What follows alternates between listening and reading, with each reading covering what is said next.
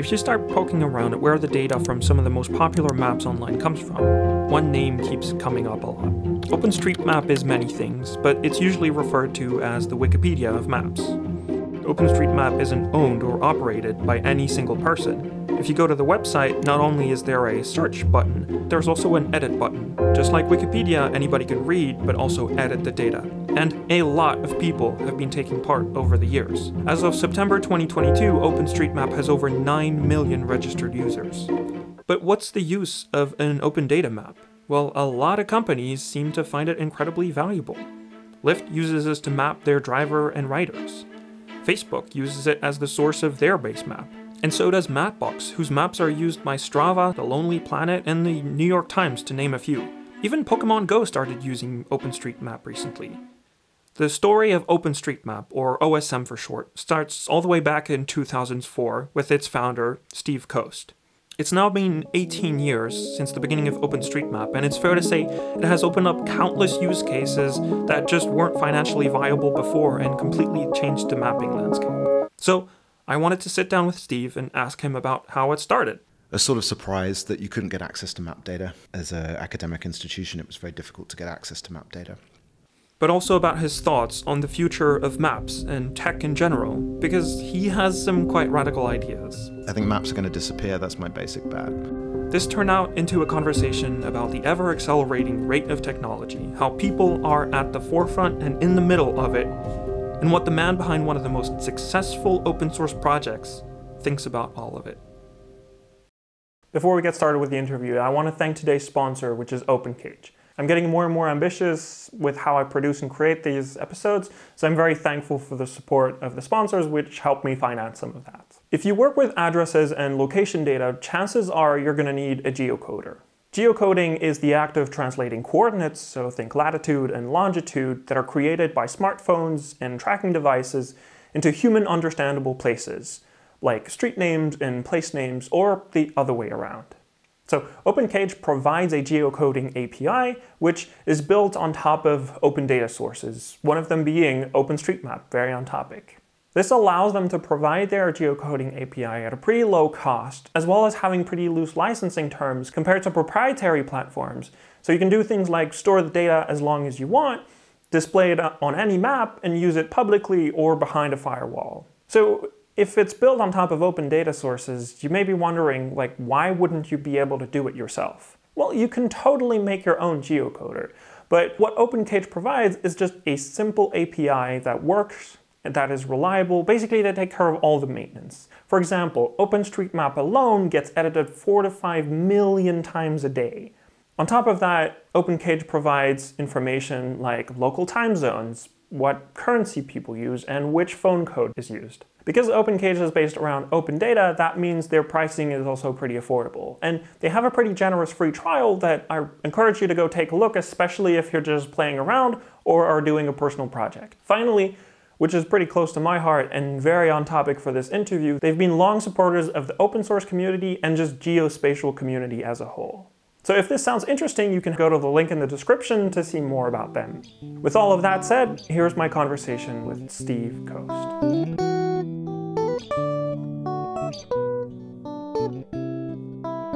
I've started all these conversations the same way every time. I don't know if you know about this, but I like asking people how they would describe themselves. I'm curious, how would you describe yourself? Can we have an easier question, please? How's your Saturday? My Saturday, yeah, that's a much easier question. My Saturday's going well, thank you. Great, thanks for coming, folks. We're done. How would I describe myself? I don't know. Founder of OpenStreetMap. How about that? Yeah, that's just casual. What do you tell people, like when people ask you, what do you do? Like, that's a pretty big thing, like founder of OpenStreetMap. Like we were talking about like diving earlier, stuff like that. Like, let's get a little bit more into it. Like, who is Steve Coast? Sure. I don't know. I think I like to see the obvious where people don't. Do you have examples of that? I think a big one is pretty simple. So we don't know what the future looks like, right?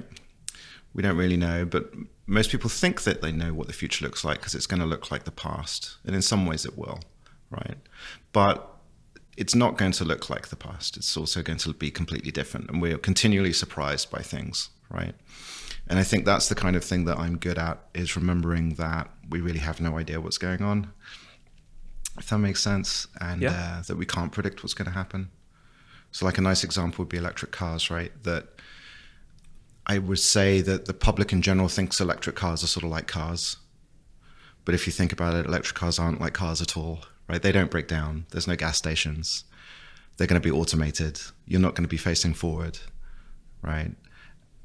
You'll be able to go to sleep and then wake up somewhere else, right? You can't go from the horse and buggy to the horseless carriage and predict drive-through McDonald's, right? And I think that electric cars are going to do all kinds of wacky things, like they're going to impact air travel. Because if I can go to sleep for 8 hours in my car and wake up in a different city, that's going to be way better than going through the airport system, right? There's going to be all these sort of strange fallouts. But if you just think, well, it's just a car, but it's quiet, or it's just a car, but it's, you know, faster, you're not going to get very far, right? But if you're able to put yourself, like, ask why a couple of times, or ask what then, just a couple of times, you can get to some completely different outcomes. Why do you think you're good at that? I don't know. No idea. Do you have like examples of moments where you felt like you were, like, just to try to, I want to understand that a little bit better, because it feels like it's simple when you say it. It's just like asking why 3 times or 5 times, you know, the 5 whys. Or like, what then? Is it just that, or is there something else? Maybe it's practice. I don't know. It happens all the time. I remember, I mean, one thing that comes to mind is years ago, I remember Putin saying that he was going to investigate Gazprom for tax evasion or something. And it was just obvious propaganda to make the stock fall. So I just put a bunch of money into Gazprom, and then it like went back up a couple of weeks later or something like that. It's just seeing, looking past the obvious, right? Looking past what's in front of you. How do you get better at that? You said practice, like. I think practice, yeah. I think finance people tend to be very good at this because it's sort of their job, right? So some piece of news, they have to ask themselves, what is the implication for it, for the market? Got it. Right? So like COVID happened, there's probably a lot of people sitting around thinking, hey, people are going to be sitting at home, so that means they're going to be spending more time on Zoom and Netflix, right? Therefore, we should buy a bunch of Zoom and Netflix stocks, right? A lot of things you can't really place a bet, right? There's a lot of things I can't place a bet on. Like if I think that, I don't know, Germany's not going to do well this winter or something, it's very difficult to place a bet where I'm going to see a return. Right. And you want to place a bet for sort of 2 reasons. One is sort of proof that you made a decision, because in retrospect, I could tell you, let's say Germany does fantastically this winter, and then next year I can come and say, yeah, it was so obvious. It's so obvious, right? So in one level, you need to place those bets so that you can be honest with yourself and the world, right? But in the other, it's like it allows you to make money if you're able to place a bet somehow. And like 99.99% of things, you can't place a bet. Like as in, and then the stock market is the place where you can place the bets. It's one of the very few places. Or, I mean, there are betting markets in Europe and the United States. They tend to be illegal, right? So there's Betfair in the UK where you can bet on political things, right? Like who you think is going to be the next leader of a political party, or indeed Microsoft, actually. When Microsoft had their leadership thing, that was a betting market that you could put money on. But for most things in your life, you can't bet on anything. Is that is that like, because when you start putting bets on stuff, you actually like, you can impact the outcome as well in a way. A little bit. If you come out and you say like, I, Steve Coast, think this is going to happen, and there are things where you have an impact, like you as an individual, but like other individuals have an impact. And so the moment they say, I think this is going to happen, like it becomes like a self-fulfilling prophecy in a way. To some degree. Right, but it also, the market reveals knowledge, right? So if you have a lot of participants placing different bets, the price reflects the knowledge, right? The price is information, right? People think money is like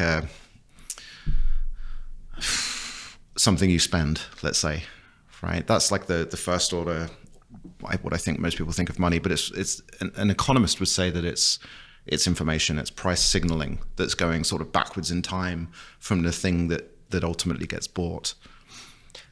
One of the things I found really interesting is like there's a few studies that show that people who try to manage funds usually don't perform as well as like general index funds. Like there's this story, I don't know if it's true, of like Warren Buffett, who's like, I'll take a bet that 10 years down the line I can outperform anybody, and you just put it on the S&P 500, and then 10 years later he was just like better than I don't know how many funds. Do you feel like, how do you think about that aspect of it, where like it feels like it's really hard to, like, over the long term to get it right? So I've been to Berkshire Hathaway's annual general meeting a couple of times, and I remember that bet. It was one of those long bets, if I remember correctly. I don't remember the details, but it was a bet with another hedge fund manager about outperforming the S&P 500. Most people cannot outperform the S&P 500. Absolutely, most people should just put their money in a very low cost ETF or something. Yeah, that's totally true. On the other hand, there are people that outperform the S&P 500, right. Including Berkshire Hathaway. And what I think Charlie Munger and Warren Buffett would say is that you have to remain rational, which is very difficult because most people are not rational at all. And you have to remain rational surrounded by those people, right? And on the other hand, you also only have to be right once, right? I mean, there's a lot of people that bought Bitcoin early on, and they don't have to outperform the S&P 500. They only have to make that bet once in order to, check out from life, right? So that the like time in market beats timing the market? No, that's something slightly different. So yes, for most people, you should just put your money in an ETF and forget about it for 30 years. But there are also people who are able to beat it both over the long term and just by placing one or two bets. And if all you do is sit around, I mean, like the common thing people say about Buffett is that he sort of reads all day for 364 days of the year, right? And then he makes one decision, which is slightly glib, but it's also approximately true, right? You just spend an awful lot of time thinking, and then you place a big bet. Let's talk maps a little bit and stuff like that. This is a maps podcast. Right? Do you have like prediction? Like one of the cool things about these recorded conversation is that they are a way to place a bet. We don't bet anything, but I can come back 10 years and be like, hey, Steve, remember that conversation we had? What are some of, do you think about those things about the geospatial, the mapping world, there's whatever we want to call it, like where things are going? So we're in 2022 for people who are watching in 10 years. What are your thoughts kind of on like where things might be going? To touch on your earlier question, I mean, I'm happy being wrong. I think most people are not happy being wrong. That's a big thing. I'm totally happy being wrong, and I don't really care, right? Because if you learn that you're wrong, it means you've learned something, which is much more valuable than sort of social emotional pressure to be right. And I also think in terms of probabilities a lot, right? And there's good books on that, but it's not about what's going to happen in the future. It's about what are the probabilities given a bunch of things, right? So you can say that, people are going to go to sleep in their electric cars, but it's predicated upon wide deployment of electric cars, government regulation, the ability to have, beds in a car as opposed to forward-facing seats. There's a whole bunch of stuff that has to happen. And if any of those doesn't work out, then going to sleep in your electric car isn't going to work out. So to come back to your question on maps, I think maps are going to disappear. That's my basic bet. I think two major things are going to happen. One is automation of maps, right? So if you made a map today, would you pay 10,000 people to run around a country and collect data? No. Would you get 10,000 or a million volunteers to go and make a map, which is what OSM is? Probably not. But what you could do is you could, through automation, make a map, right? So if you think about Tesla has a few million, whatever it is, deployed vehicles plus a million every year now. If you just took the camera feeds, I mean, they have 8 cameras on it. They aren't RGB cameras, but they're pretty good, right? You could take all of the video and all the GPS and even user feedback, and you could take all that data from every Tesla car, make a map with a day's worth of data, a week's worth of data, which would be completely fine. And Tesla, when cars are ultimately self-driving, there's some interesting things when the constraints change on maps. Like when you're in a car and you're driving around and the car says, hey, turn left on Main Street, you don't need to know about turning left on Main Street when it's driving itself, right? Which means the car doesn't need to have road names, right? Right. And that's a fundamental thing in maps. Now, I know you do want road names for some other reasons. You want it for geocoding, you might want something else, but that relaxes the constraint. If you can make a map of the Western world or the drivable world, let's say an automotive map, and you don't need road names, your job just got about 100 times easier. Right. Even though they probably can get road names because they'll have enough camera images to automatically recognize it. But that's just one thing. And that's like a vestige of like the past of like, oh, exactly. Look, it's this thing that we've kept. So you always have to like start and say, hey, if I'm here doing this today, what would I do? Right. Well, it's like in Peter Thiel's in the book 0 to 1, right? Yep. Going from 0 to 1 is really difficult. Most people are incapable of that. But what most people can do is go 1 to n. So if I give you something, if I give you a map or I give you a glass or I give you anything, you can make it a little bit better, or you could make it a little bit lighter, or you could make it a little bit cheaper. You can do these incremental things. But what's hard is to go back to the fundamentals and say, hey, how do I given my knowledge today, what would I do? Right. And someone in my position would probably sit around talking about how we should make OpenStreetMap 2% faster or something. But that's not how you build the future. That's how you build the past, right? Or make the past slightly more efficient. So the way I feel like, let me see if I understand that, is like basically maps today are made for humans. And so that's why we have street names, because people remember, I don't know, Washington Street better than 12834 Street. And so we're making them for people that they can remember it. But if people aren't the like audience for that, the people who use it, we can make maps for computers. Well, exactly. And people are important, don't get me wrong. So you should always start with people. People, then ideas, then machines, not the other way around. People get that wrong all the time. And I didn't make that up. I can talk about who I stole that from. But the other thing about maps disappearing, let me just come back to that. The story, like a good analogy is spell check. So spell check in the, I don't know, let's say 80s, spell checking a document was a paid feature, right? Having a dictionary was a thing, right? So there's a book on the diffusion of innovations that this is a good example of, right? So it's an innovation and it's a paid feature, and then it becomes it's a paid product in and of itself. People used to buy dictionaries, like a CD-ROM with a dictionary on it in the 90s. That was a thing. Then dictionaries became they just become features of a product. So, Microsoft Word had a dictionary in it. Might not have the word definitions in it, but at least had all the strings so you could spell check, right? Slightly different. Then it just becomes built into every app, and then it becomes built into every keyboard. And now every time you type on your phone, it has a dictionary and a grammar checker, and it's all just built in, right? So there's this diffusion, this dispersion of this innovation, and what happens is that the price goes down dramatically, like it drops off a cliff over time, to the end consumer anyway, and then it just sort of disappears, and you don't even think about it anymore.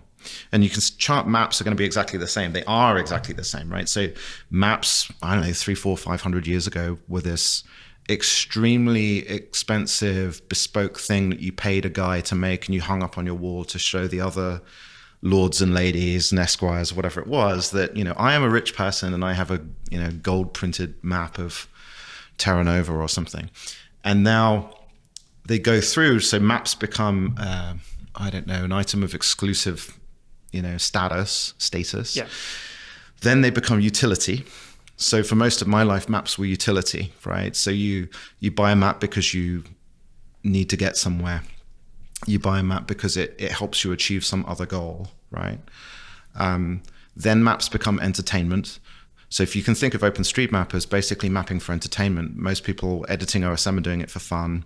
They're doing it because they love maps. They're not doing it because they're on the front lines and they need a map of the enemy positions, right? And it's like a life or death thing. They're doing it for fun, right? So you're going through these phases, and then eventually maps will disappear. And what I mean by that is you can already see it. Like practically, I don't know, 80% of the apps on your phone have a map in them somewhere, right? And you don't even think about it anymore. And the map isn't really there for, like, if you think you open Uber and you're looking at a map, for example, it's not there because they need to put the map in the app. right? It's there to make you feel better. It's entertainment so that you can see the car coming towards you. But the car's coming towards you whether you're looking at the map or not, right? But it gives you a bunch of confidence in the app, right? So it's disappearing into the entertainment stage, into the emotional reassurance of what you're looking at. But then if you think about a modern car, they have a big screen. And what does it show most of the time? A map, right? Going back to Uber quickly, when you're looking at the map, there's lots of stuff happening in the background, right? So Uber, or anyone like Uber, when you order a cab, they're doing thousands of routes to figure out the correct car that's both going to come to you. But then after it drops you off, what is it going to do? And there's an enormous amount of activity happening on the map, right? Even though it's just showing you this very simple thing. In the same way, when you buy a car today, it's showing you the map, but there's lots of interesting things happening in the background. But the reason it's showing you a map is because you're driving the car. And so you need to try and figure out where you're going. You need context, right? In the self-driving car world, which is really not far away at all, you don't need a map on the screen anymore. So you can use that real estate for something much more interesting, right? Which is difficult because a lot of people can't stare at a screen for long in a car because you get motion sickness, right? So you'll either use that screen for something else interesting, or there just won't be a screen at all, which is probably more likely. So I don't know, you asked about the future. I think those two things. I think maps are going to be automated, and that's a good thing. We replace a lot of humans with spreadsheets or whatever, and we just make these maps automatically. And then I think maps are just going to diffuse and become part of the background radiation of the universe, right? I like the example of the dictionary. Like, the ultimate goal is to communicate better, like to talk to people better. Like, that's just the goal of what we're doing. So dictionaries are like, they're just a tool that you basically use to better communicate with people. Like, you want to know this word, things like that. And maps are just the same thing, right? They're just a tool that you use to get from A to B. And so if I understand correctly, you're saying it's like, it is a tool, but it doesn't have to be the tool. Like we don't need to continue to interact with it. Like, because people just care about getting from A to B. Do you feel like at some point maps are just going to be this thing where like younger people come in and they're like, this is grandpa stuff. Like, you have a car, you have a map somewhere, and it's just this, like, the way we look at VHS, or I look at VHS at least. I hope so. Yeah. I hope so. I mean, the story of civilization is making tools and automating them, right? That's the whole thing. Like, the wheel was a machine. These microphones are a machine. You know, maps ultimately are just tools and machines to accomplish some other goal, right? And like, I'll take issue when you say go from A to B. I don't want to go to B. I usually want to go to a person, or I want to go to a thing. That's a good point. And we have this, like, a good example is the addressing system. So in the Western world, we have street names, right? And then we have house numbers on them. So when I get a package delivered to my house, I tell them I live at 123 Main Street or something, right? But the reason we have that is just because location technology kind of sucks, right? What would be perfect is my phone is tracking me the whole time. I could share that information with FedEx, and FedEx could deliver the package to Steve. That's what I really want, right? Not always. Like, if I might want a big package dropped at my house or something, but for, like, I don't know, 80–90% of things, I want you to deliver to Steve, not to an address. And we just use an address as a proxy system. A kind of, you know, and it was great for 1812 or something, but in 2022, you'd think we've come up with some better solution. And it's a very hard problem, and it involves a lot of maps, right? Because Steve is constantly moving. The van has 300 other things that it's trying to deliver to other people. It's a huge combinatorial problem, but ultimately it'd be way better if, you know, I got on the plane, I fly to Amsterdam, I forgot my USB charging cable. Right now, how would I buy one? Right? It's very painful. Maybe I get one at the airport for 100 euros. Maybe I can find one wandering around Amsterdam. But why can't I just go on Amazon, order one, and they deliver it to me? And I just share my location with them. And I can say, look, you can disturb me between 9 a.m. and 5 p.m. and just come and find me and give me a cable. And I'll pay a premium for that. right? Because I'm busy and there's things to do. But ultimately, right now, we use the addressing system, which is great 80, 70, 80, 90% of the time, but it has all kinds of failure modes that we don't think about because it's, I don't know, part of the fabric of reality, right? It's grandpa stuff, as you said, right? Hopefully we get rid of it and there's something a bit smarter. That's how we met this morning, which is what I'm thinking about. Like, we just share a location. Like, this is where I am, and you just walk around rather than like, I'm at the Starbucks, and then you're kind of tied to that thing, but there's no reason to be tied to it. Like, you can just walk around while you wait for someone, and they will always find you. Like, if you share that, like, right. I mean, it's still day one, right? That's what Amazon likes to say. It's still very early. Like, if you had decent location sharing technology, you could even nudge people a little bit. So like, let's say you're going to be in Madrid in 2 months and I'm going to be in Madrid in 2 months as well, but we're in slightly different places. But there should be systems that say, hey, you're both going to be in Madrid. If you just shift, if one of you shifts a little bit, you can both get lunch or something, right? Those kinds of use cases become possible that aren't today. Right? Most social media is focused on text, right? Because that was the easy first thing. Then the social networks were focused on pictures because that was the second easiest thing after phones came out, right? We haven't really had a decent location-based social network yet. I mean, there's Foursquare, there's Zenly, there's bits and pieces of that. That's dead now. Well, yeah. There's bits and pieces of this story. Right? But you can imagine a world where, you relax the constraints a little bit, you use technology as it actually exists, as opposed to just assuming that you can't change the world, So let's go on that a little bit. Do you think there's incentives to make like a location-based social network? Because then you're like offline, like the moment you meet, or at least maybe it's me thinking, like we need a faster horse. And when it's like, it's going to be different. But I feel like the incentive, like if it's still text, if it's still an image or a video or like audio or something like that, you're still consuming it through whatever platform you're using it through. Like there's this notion, I'm curious what you think about that as well, of like the attention economy, where like if you can hold people on that platform, that's where you make the money. Like if it's location and you're like, all right, let's get 2 people together, they don't need you anymore. They don't need whatever app you have. But that's going to happen anyway. I mean, so think of any platform from the 90s. It's all disappeared, right? So Windows was the platform of the 90s. It disappeared. Now you can have, a perfectly functional equivalent in Linux or macOS, or for most people, their phones, right? So even saying that is a dumb thing to say, because I'm from the generation of desktop computers, which is retarded, because most people spend most of their time on mobile, right? And I would say that Android is functionally equivalent to iOS, right? So there's that. The story of these platforms is that they tend to become irrelevant. Like Microsoft and others fought massive wars over the web browser, but the web browser is now practically irrelevant. All web browsers are approximately equivalent. They all do password saving. They all have favorites. I mean, most of them even use the same rendering engine now, right? So it disappeared. It used to be very important if you used Internet Explorer versus, Netscape or something. Now it doesn't matter what browser you use at all. So I think over time, the same thing will happen with social networks. I mean, it happens with every platform. Okay. And that's, if you look, you can see that they know that. That's why, Facebook/Meta is spending so much money on AR, and why Snap is spending so much money on AR and glasses and other things. It's because they know there's a limited amount of time to these things, right?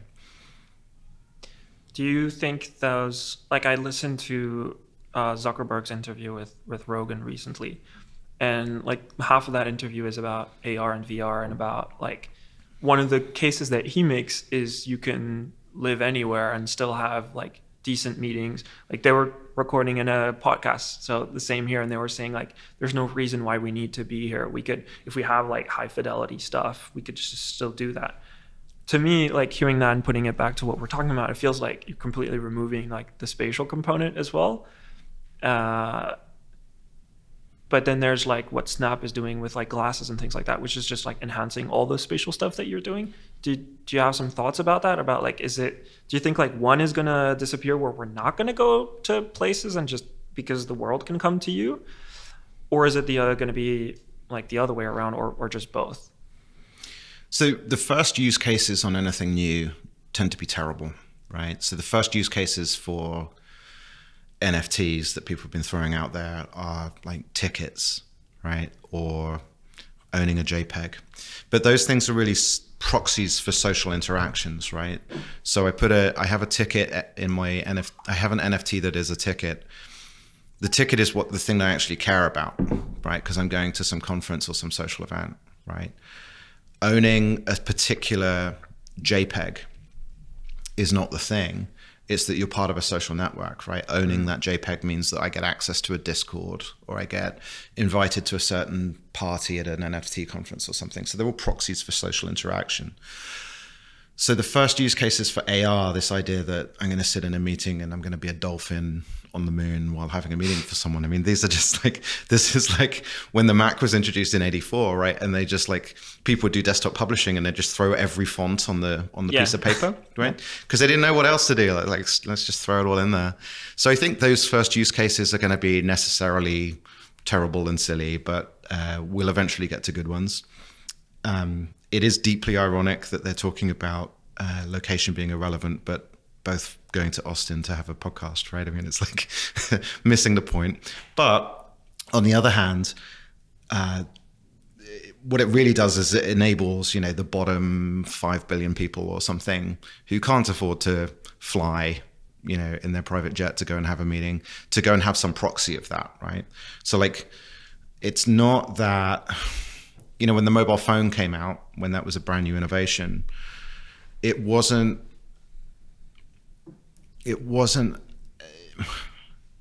just a phone without a wire, right? What it let people do, like the principal value early on in mobile phones was it let contractors, plumbers, painters, everyone who had to be mobile, it allowed them to be vastly more efficient, right? It wasn't for use for people sitting at home to call grandma.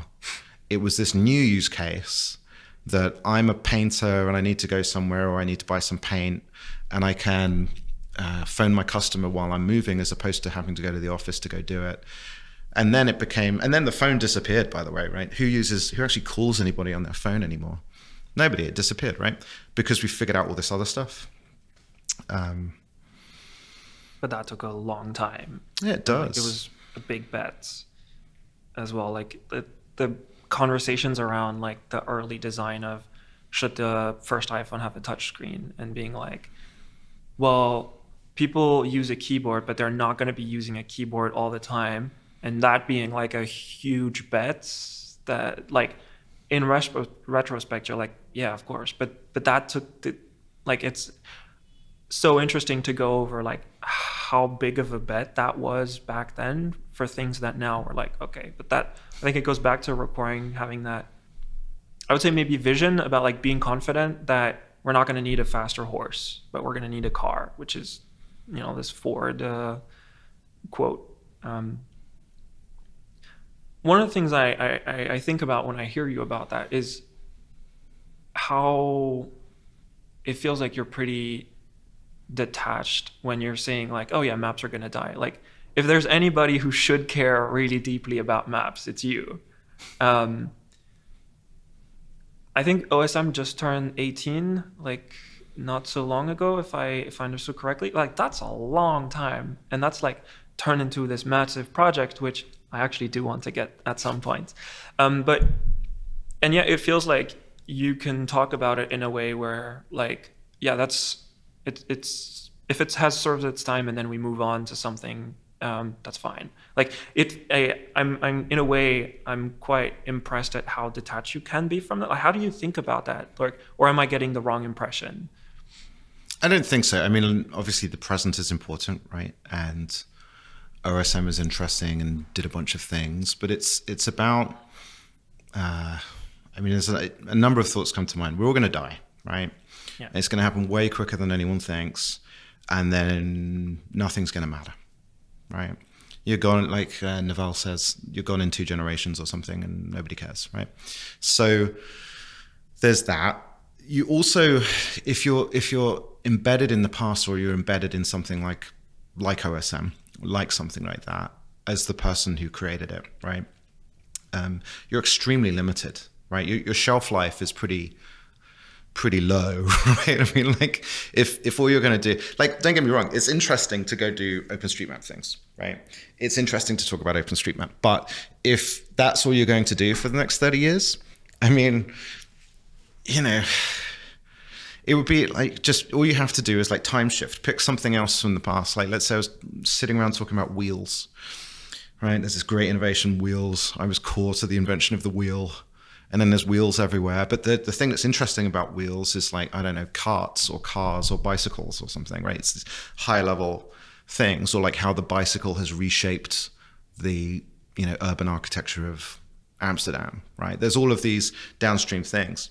So when I was a kid, I used to spend a lot of time on bottom-up systems, artificial life, cellular automata, and other things like that. Mm-hmm. And what they're about is these simple rules, and then you have emergent properties of these things. So, you know, a more normal example is the Great Red Spot on Jupiter, or I don't know, clouds or waves or something, right? There's a bunch of water molecules in the ocean, but you get waves out of it, right? Or whatever. They're emergent properties of these simple systems, right?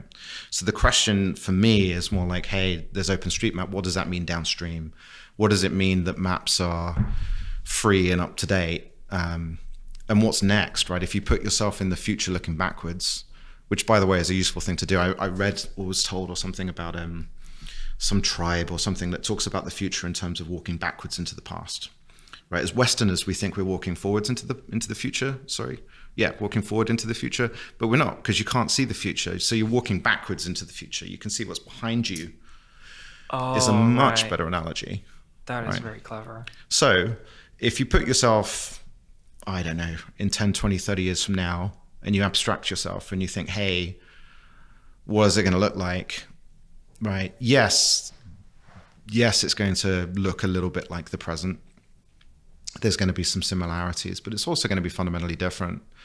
There's going to be big changes. There's big demographic changes happening in the world. There's big technological changes happening in the world. And it's, I don't know. So to me, all of that is much more interesting than just saying, hey, you know, OpenStreetMap's great. Let's make it 2% faster. Yeah. Let's fix addressing. Let's do this or that. Because OSM at the time was not just radical because it was, you know, OSM is a collection of things, right? It's some technology, it's a community, it's a legal framework, it's a different business model. It's all of these things at once. And that was sort of the interesting thing, was all of this change, right? It wasn't just about like a slightly better database, right? It's like, it changed not just the technology of mapping and how people created maps, but it also changed the business model of maps, right? You wouldn't have people like Mapbox or something without something like OpenStreetMap, right? So those downstream things are the more interesting. And then what's going to happen next, you know? So, you know, it was great, but if, you know, there's a lot of reasons to be more interested in other things. Right. But still, I admire the way you're able to look at that. Like, I think it takes a lot to be able to say, okay, we did this thing and it was huge and it changed a lot of things, and to be able to still, like, it feels like a very rational talk that you're having about it. It's not an emotional one where it's like very tied to this thing where it's your baby and the heart of what you've made for so long. Mm-hmm. I think there's a lot to learn from that as well, and being able to still, it seems like you're very critical about, like, how can we still keep solving problems? The problems have changed now. And I'd like to go back later to, like, what those were in 2004 when OSM started. Sure. But it's kind of fun because it reminds me, like, when I was younger, I was really into, like, World War II airplanes, and I thought they were the coolest thing ever. And I spent, like, so much time, like years, on forums about learning everything I could, and it was awesome. But it slowly started to feel like this is just nostalgia for an era that doesn't exist anymore, and I can't really do much with this. Like, I still think they're the coolest stuff out there, but I slowly realized, like, this is not, there's nothing, we can't improve the Spitfire. Like, it makes no sense. It's like, it's from the past. It served its time and things like that. But the exciting stuff are like, what are the new airplanes that are being made today? And I felt like I had to do this conscious shift about like forcing myself a little bit to stop caring about that as much, to try to get more excited about like, what are the stuff now that they might not be as exciting because they're earlier generations and they're not quite there yet, as you were alluding to earlier. But I was seeing stuff from the past and being like, wow, this was amazing. But that's seeing back like, oh, like in hindsight, this was the coolest thing ever. But in the middle, it was just people trying to solve the problem for that. And I feel like I had to change, like shift how I thought about like, now I want to work on the coolest stuff and trying to solve today's problems. But that was just me like being interested in airplanes. I hadn't built anything. So yeah, all I'm saying is like it's I find that pretty impressive that you're able to do that. But that wasn't wasted time, right? No. You learned a bunch of things, yeah. right? That you can mental models and stuff. I mean, I happen to think I know quite a lot about some of those things as well. And to me, the thing that comes to mind, I mean, this is departure from the topic again, but is just how, you know, modern fast attack aircraft are just a disaster, just complete garbage. And in some ways are anachronisms. And, you know, the golden era was basically the F-15 and the F-16 and the A-10. And then when they got combined into the F-35, which is what John Boyd, who I'm a big fan of, John Boyd was a US Air Force, I'm going to say captain. I don't remember his rank, but he was a strategist. Okay. Would be a good way to put it. Although that's not a fair description. He was a lot of things. A very smart guy, and he fought within the Department of Defense to try and kill multi-role aircraft, because you can't be a fast attack jet and a bomber and do close air support all in one, which is what the F-35 attempts to do. And it's much easier, much cheaper, and much better to have separate aircraft. So the A-10 is a close air support anti-tank aircraft, right? So it has big square wings, 2 engines at the back, massive visibility, just like the F-16. The F-16, or I think it was called the Lightweight Fighter Project in the beginning, something like that. Extremely maneuverable, fast energy transients, as they would have said back then. And you have these two different aircraft, right? But if you try to combine things, if you try to have like a sports car, which is also a truck, you end up with something that's not very good at either, right? Which is effectively what happens, and it's what the F-35 became, and the F-35 appears to be a complete disaster. But we're still buying them, and they're still incredibly expensive, and everyone's betting on them, which is, you know, entertaining. I guess the saving grace is that no one's able to compete with our terrible aircraft, because their aircraft are even more terrible, which might be the answer here. But yeah, you have these interests, and then they serve as contexts for other things, right? I feel like they've become frameworks to think about stuff. Right. The whole mental model thing that's doing the rounds on Twitter again. It's like Charlie Munger all over again. Yeah. One of the things I found really interesting, and why I talk about this like emotional attachment, is there was, so back, like, still airplanes, but like pilots were like a huge thing. And there was this talk about every few months, like the Allies got a better plane and then the Axis got a better plane, and it was kind of like one-upping that. But there were pilots who were sticking to like older generations of planes or things like that, and who were like incredibly good and better than their aircraft. And I felt like there was this sort of, well, it's not sort of, it's like romanticizing the human aspect of it. And it's where I found it harmful was that, like, looking back at that and being like, oh, the pilots were incredibly skilled and everything. And there was resentment in a lot of people about like, oh, the computer flies the plane now and it's not the same and things like that. To the point where people were like holding on to unmanned aircraft, and like that the future war just wouldn't have a pilot. To the point where like the latest Top Gun movie opens up like that. It's like, oh, this project is going to get closed down because they don't want pilots anymore. But there's this romanticizing of like the people in them. And I felt like in order to move forward, I had to let go of that aspect and be like, what's the problem that this thing is trying to solve. And then if you still like flying, it's just like if you still like mapping stuff, you can still do that. But be very aware of why you're doing it, about like it's entertainment or it's like for fun, but not trying to pretend that like this is the better way to solve the problem. And I feel like that really stuck with me, like moving on to the things I do now and how I think about stuff, about like being able to say like, is this just the same thing where I'm just too attached to wanting to be the solution of that, where in reality the problem's moved on. I went to a conference and I asked the test pilot of the A380, which turned out to be a pretty big disaster for Airbus as well. Like, did he think we were ever gonna have like planes that fly themselves? And he was like outraged that I even asked the question. It was like, that's the dumbest thing ever. We need test pilots. Was he French? Maybe. I won't comment on that. Okay, so yes.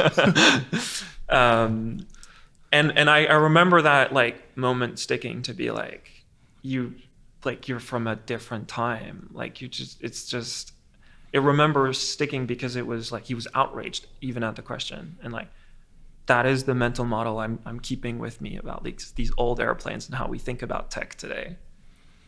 But it's beyond that. I mean, like, so most technology revolutions aren't really about making something better, right? They're about replacing it. So to me, I mean, the A380 is a disaster on so many levels, but just like long distance flight is a disaster. Why aren't there bunk beds, right? Why do I have to sit in a seat? Why can't we have bunk beds, right? That would be 100 times better if I had a bunk bed. It would volumetrically, I'd take the same amount of volume in the main cabin, right? Probably nearly. So hopefully that whole thing, I mean, the idea of automated flight, whether it's commercial or military, is sort of missing the point at some level. Like, automating commercial flight will only solve a tiny fraction of the problem. It's the 2 guys at the front, or on an international flight, the 3 or 4 guys at the front. It doesn't solve having to go through airport security, having to go to a special place called an airport, the experience of having to sit in a seat for 17 hours. It's all of that other stuff. Hopefully that goes away, right? If trains weren't illegal like they are today, if we could build new trains or something like that, then maybe we'd have vastly better trains, or I could sleep in my self-driving car. Those would be way better, right? It's like making meetings better. Like, you know, let's have bagels in the meeting room or something versus Zoom, so I don't even have to go to the meeting in the first place, right? It's like obviating the thing. And then on the automation of military aircraft, Boyd had this thing that he repeated and repeated about people first, then ideas, then machines. If you have great people, they will lead to great ideas, which will lead to great machines, right? And we usually get it wrong, and that's why the F-35 exists, right? It's like we fell in love with the idea of the machine that would just sort of magically do everything, that we made this Rube Goldberg contraption where it has like a fan at the front and an engine at the back, and then, you know, all the stuff hanging off of it. And you have these very sort of orthogonal constraints, right? Like, so if you want to make an aircraft that can turn really quickly, then you want a large wing area and you want to have high wing loading. You need to have a, you know, pounds per square inch that are very high, or I don't know, newtons per square meter or something, that are very high when you're turning, so that you can throw the air around, so that, you know, as an example of, you know, 3rd or 4th generation fighters, that's how you do it. Today you might use thrust vectoring or something to turn around. So you want a big wing with high loading if you're turning, right? But if your aircraft is a VTOL, right, if it can take off vertically, you want a very small wing, because the wing gets in the way of all the air that you're trying to throw, right? So you have directly opposed constraints, and you end up with this, you know, a camel, right? Camel is a horse designed by a committee. The problem with drones is that then they abstract everything away, right? And they're like, I can press a button and kill people, which is not, which is very convenient for the person pressing the button, but ultimately it means that you're losing that fingertip feel for the battlefield if you're just thousands of miles away inflicting carnage on people. Like, there's a time and place for drones. It's totally fine. It's probably how things are going to go, but I think we'll learn that in the end it was probably a bad idea. In the same way that the Ukrainian war is proving that maybe investing in all those tanks was probably not the best idea. If I can make a, you know, shoulder-launched weapon that can destroy a tank, and I can deploy 20,000 of them, right, and just have guys hiding in trees and buildings, and, destroying your armor, then you sort of don't want tanks anymore, right? So there'll be these things that will come out that make, I don't know, they'll change the nature of warfare, right? It's another one of those things. We think like a drone is just a plane without a pilot. Like, well, it's not. It has a lot longer endurance. It has higher G. It means I can control it. I can deploy them anywhere on the planet. Like, if you think about it, I could put a drone on an orbital platform and have it just drop anywhere in 90 minutes, right? Or less, and the entire surface of the planet, right? So there's all these things that drop out of it that are interesting. I don't know. Let's go to 2004. 2004. What was the situation like? What was you like? What were you like? But what was the like mapping? Like, how did you decide like I'm gonna start mapping stuff? Did that even start like that? Well, you asked a lot of questions. I was okay. What happens in 2004? I was a lot younger, very different person. So I was working either at the Center for Advanced Spatial Analysis, which is part of, I think it was part of geography at UCL, or it was the VR Center, or some combination of the two, which is part of the Bartlett. So when I was an undergraduate, I worked in a number of research departments, primarily looking after computers and doing researchy fun visualization things in the summer. And, I'm sure it was different back then, right? Because the lens of history changes things. But my memory is that I was sort of surprised that you couldn't get access to map data. Even as a academic institution, it was very difficult to get access to map data. Okay. Because it was this proprietary thing. And it just seemed to me that looking at Wikipedia or Linux, you have these complicated environments that ultimately lead to a bunch of open source bits sitting on a disk, right? And if you could do that for encyclopedias and you could do that for an operating system, why couldn't you do that for mapping? And it was all very contentious stuff at the time, believe it or not. There are plenty of people that told me this was impossible, would never work, yada, yada. And what was interesting to me is that there were other projects at the same time doing the same thing.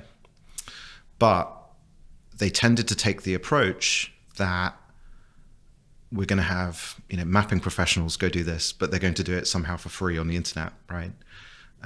Or they typically said, hey, we're going to focus on one data set in one geography, right? So there was one that was mapping footpaths in the UK, Nick Whiteleg's project, and there was one mapping roads in Israel. That was freemap.il that became Waze, right? And so the innovation in OSM wasn't, hey, let's get people to do stuff for free necessarily. It was, let's take a customer-focused approach. That's what you call it today, maybe. And then let's let people map anything anywhere, and then let's rip the Band-Aid off and just let them do it. Because in fact, I think all of those projects had some sort of layer of authentication. No, authentication is the wrong word. Verification, right? You couldn't just go in and edit something like you can in OSM. You had to submit your changes.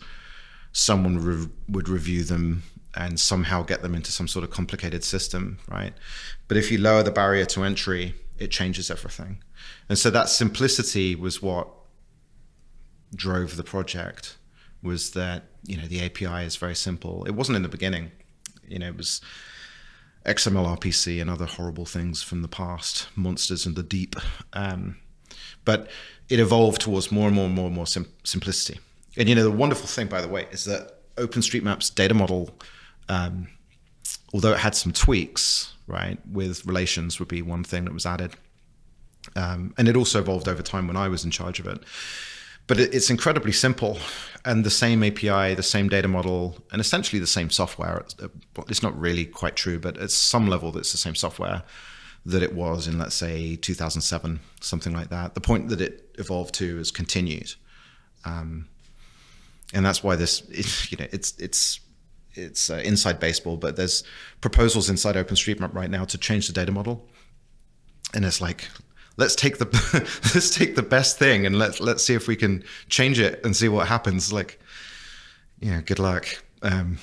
But it was a different time, and the thing evolved a lot, right? So the OpenStreetMap you see today, although in many ways looks identical, the API looks identical and stuff to 2007 or whenever the 0.6 came out, the API version, I don't remember. There was an enormous amount of innovation and stuff that happened in the beginning. It was like this horrible Java project with XML RPC that evolved into the thing that you see today. Like there were Java applets. It was whatever the Java enterprise runtime stuff on the server was called, and all that stuff has gone. But the idea was there. And what I did was I just did lots and lots of talks. So in the beginning, I did everything, right? I wrote the server software. And primarily I wrote the server software because nobody else wanted to do it. Everyone wants to work on the human-facing piece, right? The map editor, making pretty display maps, printing them out. But writing the database code was the most annoying piece that nobody wanted to do. And it just so happened that I had spent a lot of time writing very large SQL queries back then. So I did all that boring stuff. That was one thing. I also ran the mailing lists. I ran the IRC server back when IRC was a thing, another piece of ancient history. What is that? Yeah, exactly. What is IRC? So there was a time before Slack, let's put it that way. Really? Yes. IRC was like Slack, except there were no pictures and there was no history. And, it was like, IRC was like a terrible version of Slack. How about that? So I did all of those things. And then one of the really important things that I did that really came out, I think, in that book that I did, the Book of OSM thing, was I also did all the marketing, or what today we'd call the marketing. I didn't think of it as marketing at the time, but I did a lot of talks. So I spoke about OpenStreetMap on the order of 500 to 1,000 times, something like that. Literally, no exaggeration. Yeah. And I did that at Linux user groups. Back then, there were these things. Linux was relatively new, even in 2004. And there would be user groups that would talk about cool Linuxy things, right? I'd speak at those. I'd speak at mapping events, open source conferences. And it was all about sort of two things. One was evangelizing OpenStreetMap and getting people on board with the idea. And that was relatively easy because a lot of those open source people, they grok the idea very easily. Yeah. But they hadn't seen a project that was open source that got you out into the real world, right? It was sitting at home and working on an open source piece of code or something. But OSM was you going out and doing things. So there was sort of that angle. There was also geocaching was big back then, things like that. But it was also about collecting feedback.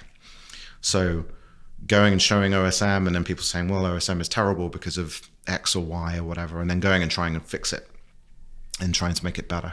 And through those two things, sort of iterating a lot of things so that the talk was iterated. I would always ask people, what would you change in the talk that I gave? Like people would say, well, the font was bad, or like using the default font in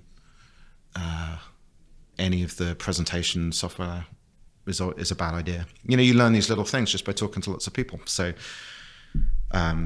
what should we change in the talk? What should we change in the software? What should the data look like? That kind of thing. And then going back and trying to implement this. And that was the beginning, right? And this is all very Steve-centric. But as the thing progressed, lots and lots of people got involved and did all kinds of crazy things with OSM and helped both build the software and spread the word and build the data, right? And it took off on its own after that. I did the first conference, or I named the first conference. There are a lot of people that helped in the beginning as well, of course, like setting up the foundation. Although I did that, it was with a lot of people. And the same with setting up the conference. The same with the license change, which is ancient history now, but was a massive deal back then. I want to get to some of those, but first I want to ask why do you think OpenStreetMap worked? Why is it the open map now? Because you said there were other projects before. Why is it not those projects?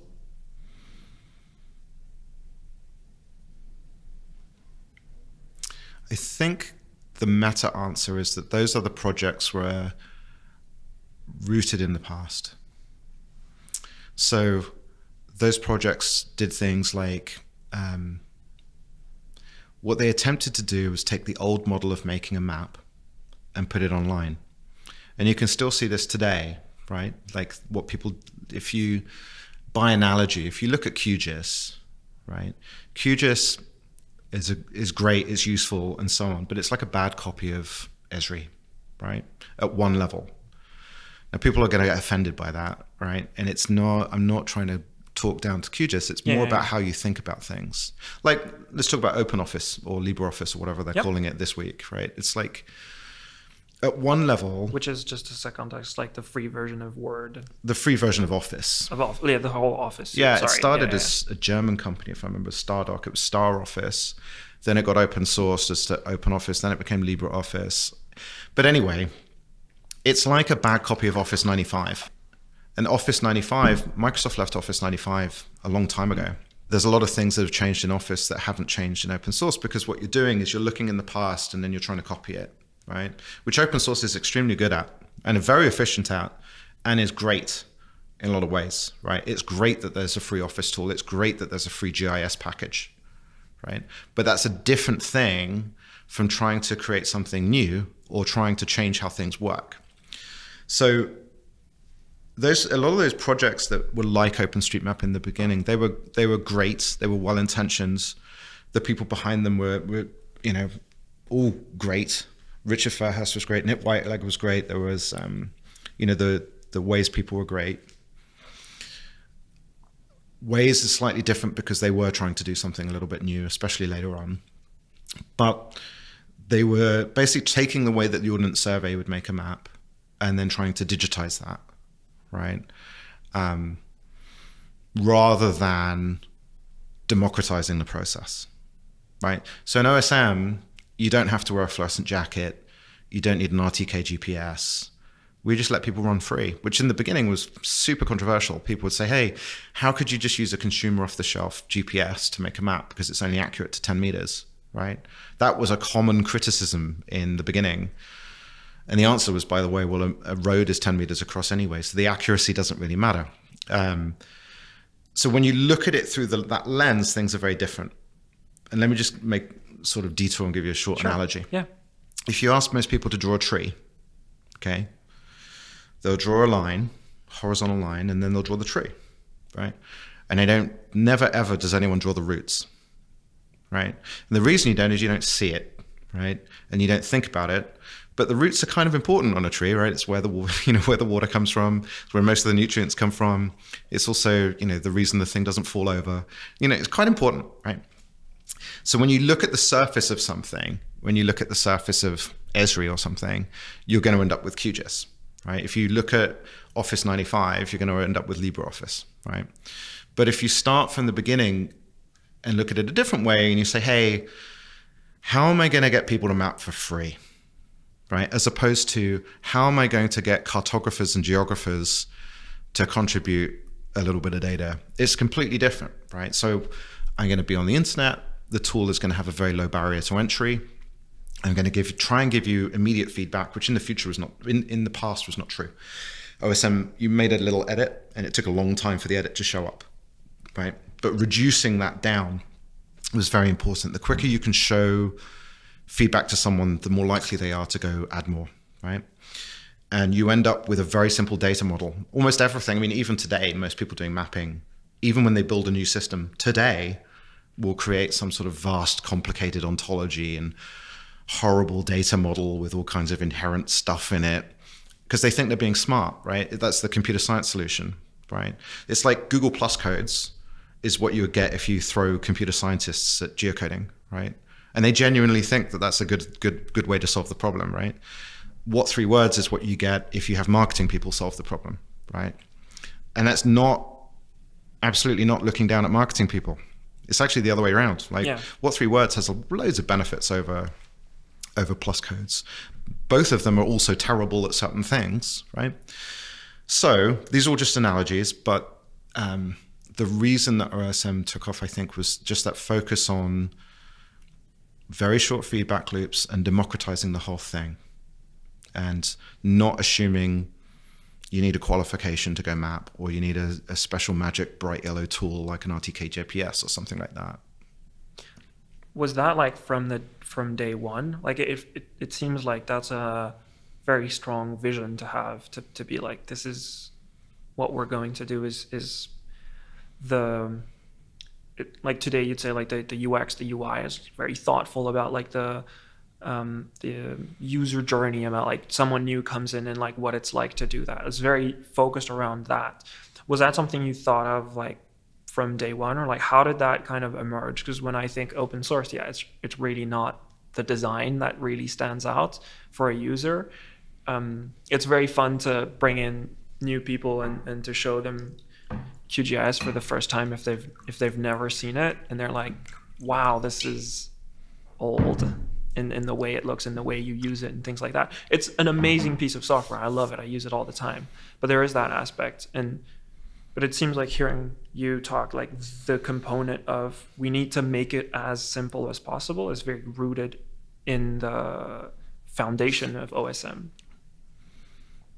Yeah, because in the beginning I was making it for myself, right? So I started off in computer science and then I transferred over to physics.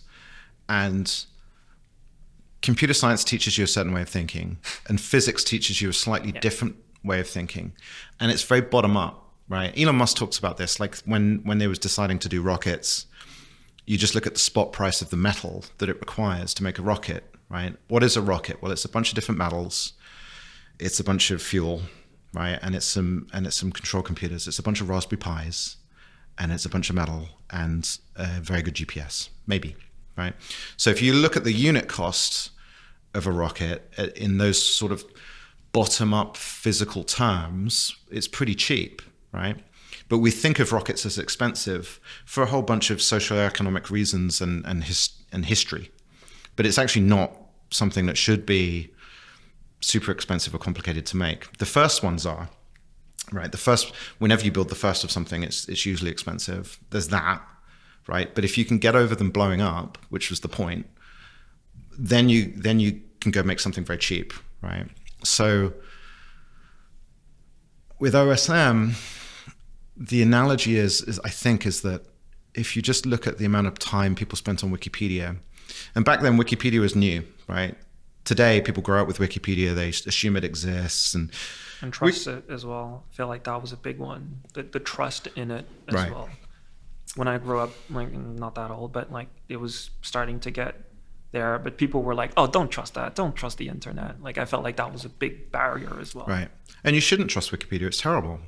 If you spend any time on a topic, right? I like this. Like if you spend any time on any topic, let's pick a simple thing, clouds, right? I've never read a book about clouds, but I bet if you read, so nobody reads, right? Let's just posit that. But if you read one book about clouds, you're going to know more than, I don't know, 7 billion people about clouds, right? Give or take. You read 2 books about clouds, 3 books about clouds.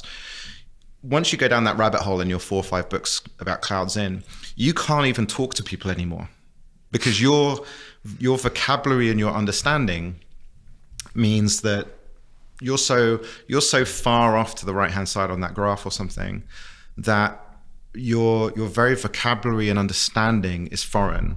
So you spend all that time on aircraft, right? A kid could walk in here and talk about how cool the F-35 looks, right? You don't even have a vocabulary to explain to them why the F-35 is actually a disaster, right? It looks cool. It does absolutely look cool, and it has all kinds of things. But it's going to be very difficult for you to even have a conversation about the relative shortcomings of this or that, of the Spitfire versus the Hurricane versus the, whatever, right? The Zero. So, and that conversation is also irrelevant to most people, right? Because nobody cares, and I care about clouds, you care about planes, whatever it is. I can't even remember where I was making that point. Yeah, I'm sorry. But we were talking about like how Wikipedia was starting off. So that's the point I was trying to make. If you spend any time on any topic, and everyone has a topic, right? For you, it's planes. And then you go and read the Wikipedia articles, you're going to see it's full of holes. And it's very problematic. So that was the point I was trying to make, is no, you shouldn't trust Wikipedia because because if you know anything about anything, you're going to see all these problems, right? Like I read the Wikipedia page about me and I'm like, I don't know, man. Doesn't seem that accurate, but whatever. But yes, there was like no trust in Wikipedia. I can remember I went to a talk in the city of London when wikis were new, and there were mostly finance people there. And there was a guy at the front talking about this new technology called wikis that you could deploy in your organization. And the example that this guy gave was you have an office admin, and your office admin would go around and make sure everyone's phone number and address and whatever was up to date in the personnel database, right? And his example was, well, you could just have a wiki page where each individual could go in and edit and make sure that their phone number was up to date. And it would be a very simple, easy process. Anybody could do it. You would free up the admin to go do something else. And then you could do this with other types of knowledge, right? And I was sitting through this, made total sense to me. He ended his talk, asked for questions, and someone put their hand up. It's one of the finance people, and said, this wiki stuff sounds incredible. I think we should deploy this. But how can I make sure no one can edit anything? That was what the first question was of that talk. And so that was the paradigm. That was how things worked, right? And that was wikis, let alone maps, right? So people absolutely didn't want anyone editing the map. Provenance is a problem. Accuracy was a problem. Right. All that stuff. But if you could see past that and you could see, hey, Wikipedia was working, Linux was working, we just need to lower those barriers to entry across the board. Because my customer, if you like, and these are not the words I would have used when I was 24, but my customer was not necessarily the end mapper as well. It was the map editors, right? So one of the reasons that OpenStreetMap has an extremely simple data model and API is so that you weren't pushing all the burden onto the people doing the UI UX.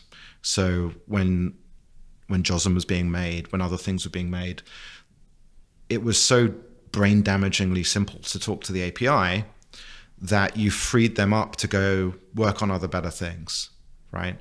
And then that meant that there were more editors, than there's a community of people out there all talking to the API, doing different things. And it's sort of like you abstracted the problem away. Like a common criticism of OSM in the beginning, people would ask me, is like, why aren't you storing all the photos, right? Why don't you, when people are going around mapping, you could just have all the photos. And it's like, well, it's quite a hard problem just making the API work, let alone going and building editors, which I was involved in some of the early editors, but I didn't go and spend 24 months making JOSM or whatever it was, right? You needed these layers and abstractions to let people go do things as simply as possible across the board. And that's what I think people continuously miss. And that's why these latest things about making the data models more complicated is just nonsense and missing the point, right? The point is simplicity for all these multiplicative reasons, right? Come back to something we talked about earlier. It's like the F-16. One of the reasons the F-16 was so successful, because it's so cheap, it means I can train in it every day, right? I can go and put pilots in an F-16. They can go and train every day so that this stuff becomes normal. But when your fighter jet costs $500 million and you're not allowed to fly it, right? You can't train in the thing, right? So that has a sort of second order multiplicative effect of like, is this thing going to be effective? So that simplicity across the board was the key thing. And people hated that in the beginning. And many of them still do. Why? Because it didn't allow them to do what they thought they should be doing. I mean, if you go through a computer science degree, or you go through a geography or GIS degree or something, you think that the world works through complicated ontologies and rules, right? There's a lot of people, most people in the world, they think that the world operates on a bunch of rules, right? And we just have to follow the rules and then everything will be okay, right? It's like sort of like a religious thing. Like I will be saved with a capital S as long as I follow the rules, right? And unfortunately, it's not really true. And so if you relax all of those rules, right? Like OpenStreetMap has an open tagging scheme, which means that you can make mistakes when you're typing something in, right? It means that, most mapping systems in the world, even today, they have defined types, right? Like there is a freeway type, there is a major road type, there is a point of interest type, right? So on. And OSM blew all of that up because folksonomies were working in there's another ancient piece of history called Flickr, which invented folksonomies, and that stuff all worked, right? But it was, again, another abstraction that if I don't have to make the ontology for the world, which is basically impossible, right? If I just make that text and let anybody go and use keys and values, then you blow it up. And then that's a problem for the people working on it, because you have to probably solve that at some point. Like, is the point like you remove the burden from the user, and so that's how you scale, and then you go in the backend and figure out if, you know, point of interest is with a space or with an underscore or stuff like that, because that's what we're talking about. It's decoupling. Right. It's focusing on the absolute simplest database plus API that will enable all of this stuff to happen, right? If you take that as your burden, you can be successful as a single person trying to drive in a direction. If you then take on the burden and say, I'm also going to define a global ontology, good luck. Yeah. Right? If you also say, well, I'm also going to be Flickr, and you also say, hey, I'm going to do all of the rendering, because all of these were separable projects, right? There's Mapnik going off and doing rendering, but Mapnik wasn't the first map renderer. There were multiple others, and there still are, right? There were multiple tile servers. There are multiple editors. There are even, if you think about it, multiple ontologies about how people map, right? And there's some accidents of history that we have, like motorway in the UK as in OSM as the tagging schema. But does it really matter? Yeah. No. And then for the editors, if you want to make an editor that abstracts all of this away, like ID does, right? And you just say, you know, I don't care about tagging. I just want to say that this is a road and it's called Main Street. You can go do that too, right? It allows all that stuff because there's very few rules. Because the more rules you put on the system, the more brittle it's going to be, the more fragile, the less things that are going to happen, which is, you know, why the thing was so simple. It's incredibly hard to make simple stuff, though. Like, to go back to computer science, like, it feels like a lot of it is like just adding complexity and things like that. And there's this saying that, you know, if I had more time, I would make it simpler. Like, how do you make how did you make something simple? Like, because it feels, once you have a system that works, that's simple, it's like easy to see it. But like, again, that's in hindsight. Like, how do you design a system that works, but that is inherently like very, very simple? Like, it feels like this is also like goes back to the cellular automata stuff. Like, it's super basic rules, but you end up with the game of life, for example. Right. Well, to be fair, there was a lot of iteration in the beginning, right? Like I mentioned, OSM began off as a horrible, I think it was XML RPC, and then it, you know, REST, back then RESTful APIs with this brand new idea, right? So I think it was just repeatedly cutting, if that was possible. And it got simpler. We went down to, there were nodes and segments. Then it got a little bit more complicated with ways and relations. How do you make something simple? I don't know. But it's like cut. That was right. That's the thing. Like you started, it was not simple, but like that was a priority to say, like, we got to make it simpler. We got to not add stuff. We got to remove stuff. Add lightness. Yeah. I think it's just about thinking, you know, to come back to your earlier question. I think that if you go through a GIS degree, or at least back then, if you went through a GIS degree, you think the world looks like something that looks like QGIS, right? Yeah. And there are rules. That's the new normal. Right. And you're a surveyor and you're going to wear a yellow jacket and you're going to be paid a lot of money, right? And you're going to take out specialized equipment and you're going to have a degree, right? And that's your way of thinking. And you inherit this from the past and you just think that this is how things are, right? And computer science is exactly the same, right? Although it's a faster moving topic, you think the world works a certain way and you end up with Google Plus codes, right? And if you go through a physics degree, you're going to think about things a certain way. But even physics has like all kinds of problems in it that we just sort of pretend don't exist, right? And that was my problem with physics. But again,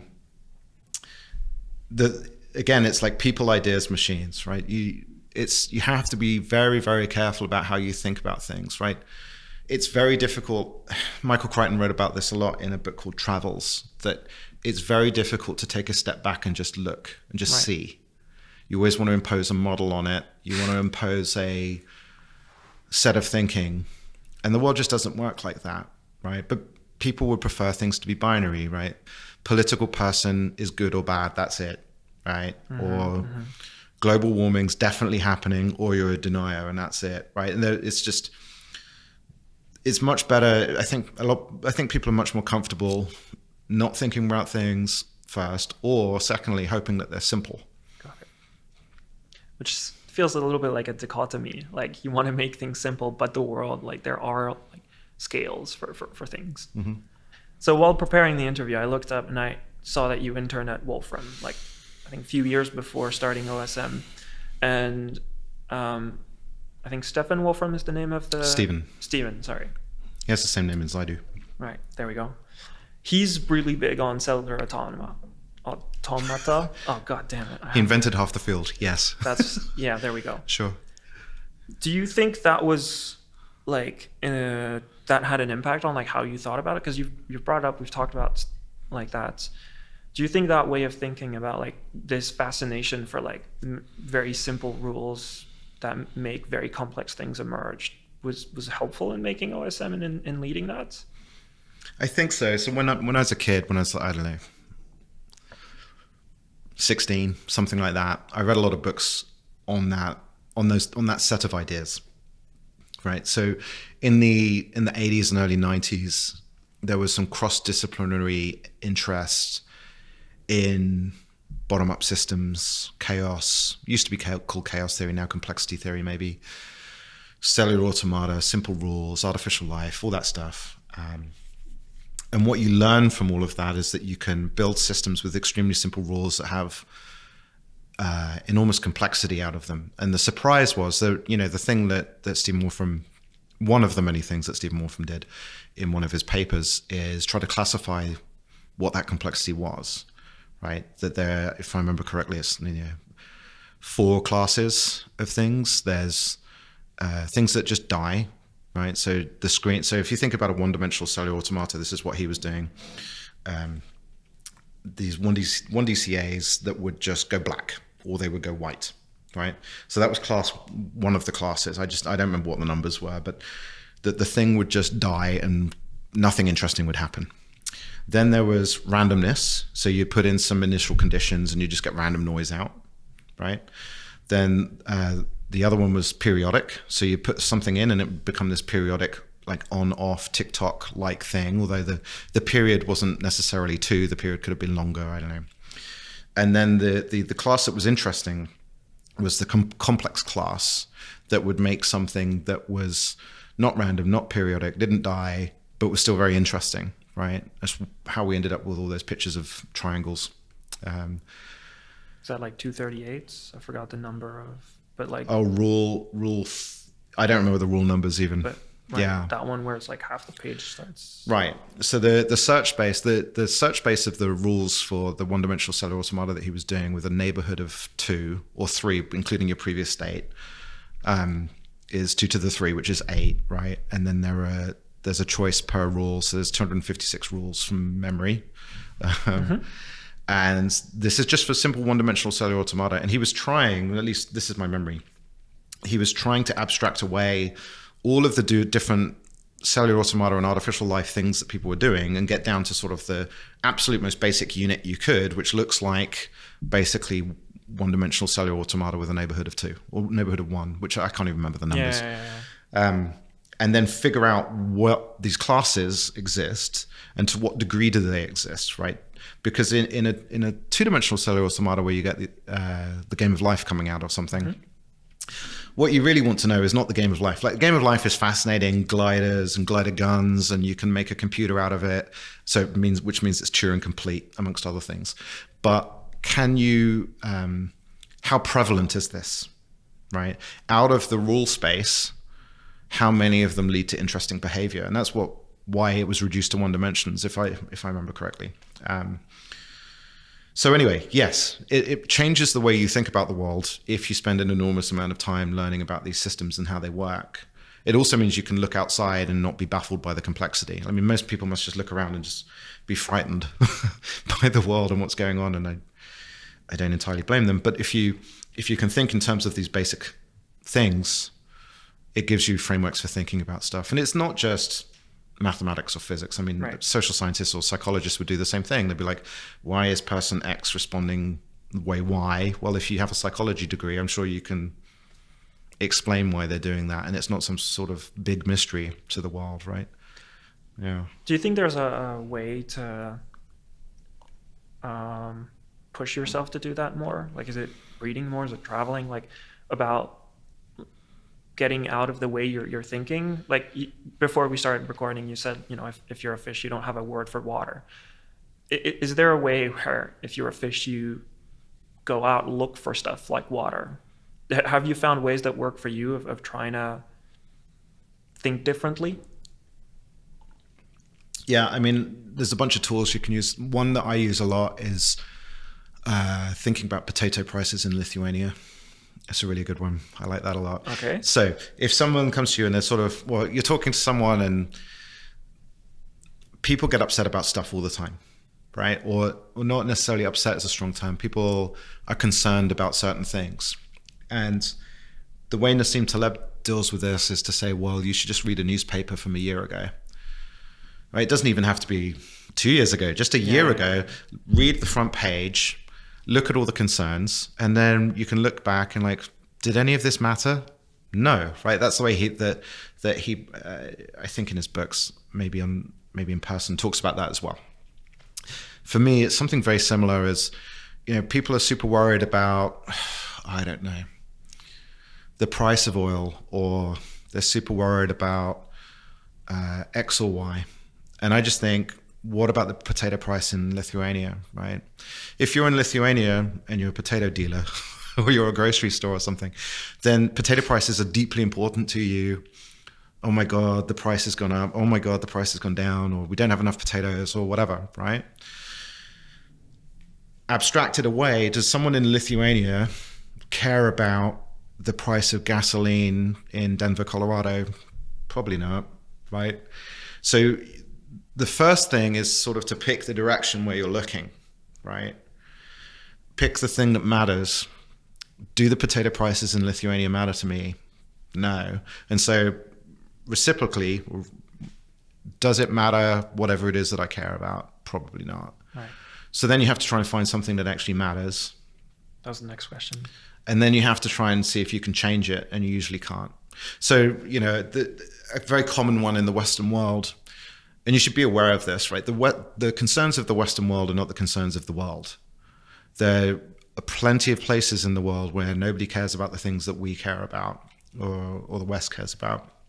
But a very common one is climate change, right? It's a huge one. And although I'm a dropout, I have a background in physics, right? And it's a super interesting one. So because most people don't really understand what's going on, and we defer our thinking to experts, which we do all the time. Like when you go to a doctor, for better or worse, usually worse, you're deferring your decision making to someone who spent a bunch of time studying it, right? But that's super interesting because you can ask people, hey, do you think the temperatures are going to be higher in 30 years or something? And people will say yes, right? But that's actually a much harder problem to solve than it looks, right? And then you can ask, hey, do you know why the sky is blue? Most people don't know why the sky is blue. You can ask where the oxygen comes from. Most people say trees. It's not trees. And so automatically, what we do is we try to make 30-year atmospheric physics predictions without knowing even the most basic of facts, right? Which is exactly the point of Jurassic Park, right? It's like we're trying to mess with systems that we don't understand, and we have enormous confidence in ourselves to go mess with those systems, and also defer to experts. But the experts aren't always as good as they think they are, right? Jurassic Park is a great example. And so really thinking through this is hard. And none of this, by the way, means that I'm a denier, right? I've just spent a lot of time on it. You can read the IPCC reports for free. The IPCC reports are frightening. Like if you turn on the TV and it says, oh, we're thinking about 1 degree or 1.9 degrees, or we're going to try and hold it here. Go read the IPCC reports. They're talking about 4, 5, 6 degrees, soon. So first of all, you find out, you go look in the direction. This is a problem. Everyone says this is a problem. And that's a good thing, by the way, because if everyone thinks it's a problem, it means there's lots of smart, highly paid people going and trying to fix it. Right? Great. It means you probably don't have to worry about it because everyone else is already worried about it. Right. But then the next question comes is like, can you change it? And the answer is absolutely not. The amount of CO2 that's been put in the atmosphere is just absurd, right? So assuming that the IPCC is correct or approximately correct, can you do anything to change it? I mean, you might as well try and change the orbit of Jupiter. That's the scale of the problem. And I'd be very happy to be wrong, right? Maybe some of these technologies magically pull all the CO2 out. But the whole reason you put the CO2 in the atmosphere is because the energy goes in that direction, right? It's like physics or chemistry. It's like you're releasing energy by doing that. That's the reason we do it. And so it takes an enormous amount of energy to bring it back.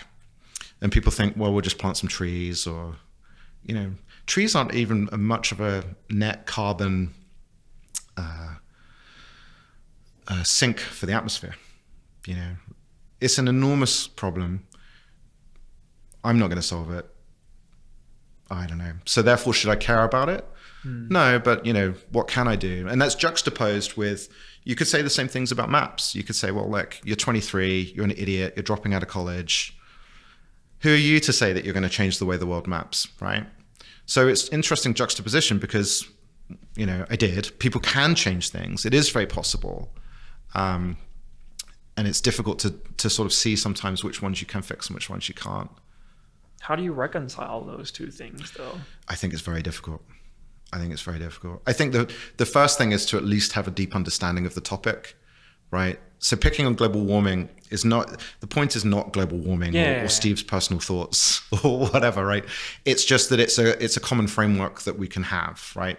We could talk about other things like the space shuttle, or we could talk about, I don't know, whether you should eat meat or potatoes or something, right? There's a lot of different frameworks that you can use, but it's about going a few depths down and spending time understanding a topic to try and see if the public perception is correct or not. And it's usually not correct, right? It's usually diametrically opposed to the actual reality, right? And it's usually about making ourselves feel better or whatever about something as opposed to actually solving the problem. Or social conformity by, I agree with, you say, the weather in Amsterdam is bad. And I say, oh, yes, it's bad, right? And it's about us agreeing and forming social bonds because we're, social by nature. It's not about the weather. It's not about the weather, no. So I don't know, but I think the first thing is to try and deeply understand a topic. Did you deeply understand maps? At some levels, yes, because with my computer science hat on at the time, to me it looked very simple. So if you imagine back then, Wikipedia's data model was very simple. If you imagine looking at the SQL table for it, you have basically a timestamp or date time, right, for when the edit was made. Mm-hmm. You have a user ID. Those are two of the columns, right? And then you have a text blob for the text. That would be like the absolute simplest sort of Wikipedia data model abstraction that you could make. There's a bunch of things that are not efficient about that, right? You don't want a new text blob every time. You might want to just store the diff and then have like the latest thing off to the side. Right? A little bit like Git, maybe. Right.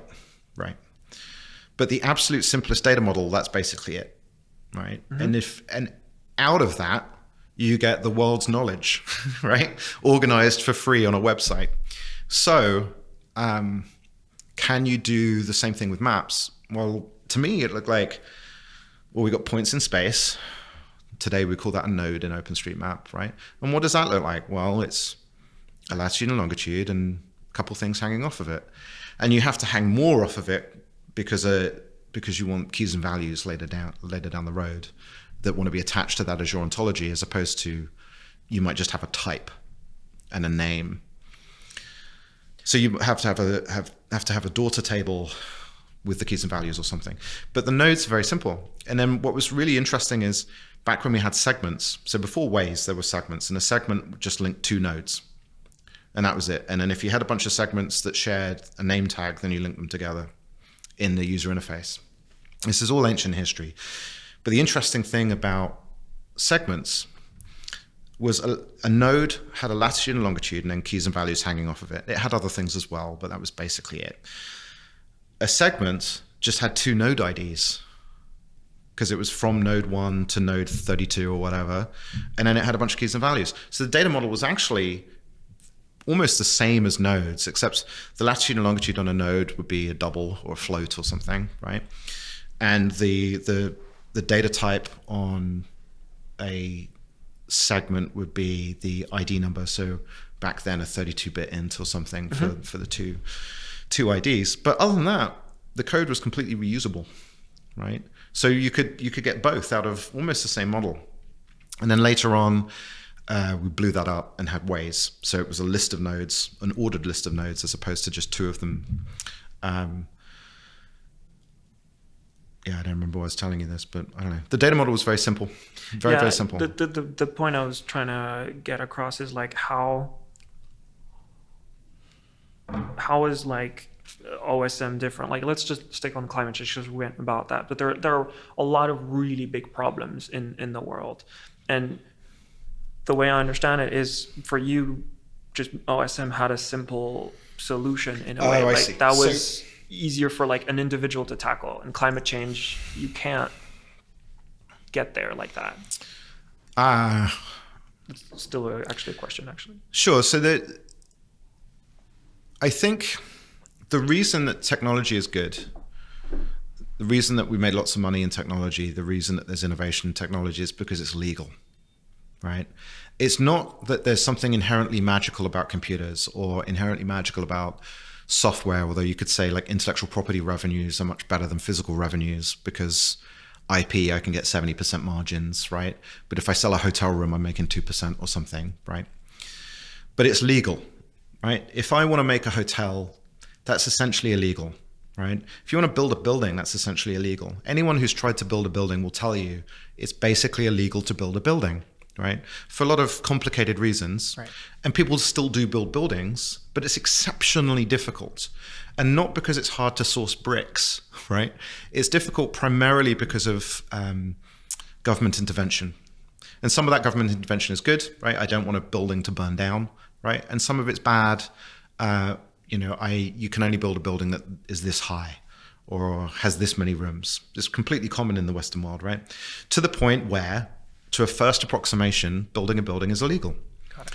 Making a toothbrush is illegal. Toothbrushes are regulated everywhere in the Western world. If you make a toothbrush and you try to sell it, that's illegal. You can go to prison for that, right? It really is that bad. But if you make a website, sky's the limit. Hands off, do what you want, right? Got it. If you want to make an app, go crazy, right? That's less true over time. The GDPR put a massive brake on some of it. Amongst other things. Don't get me wrong, the GDPR is good for some things, very bad for other things, I'm sure.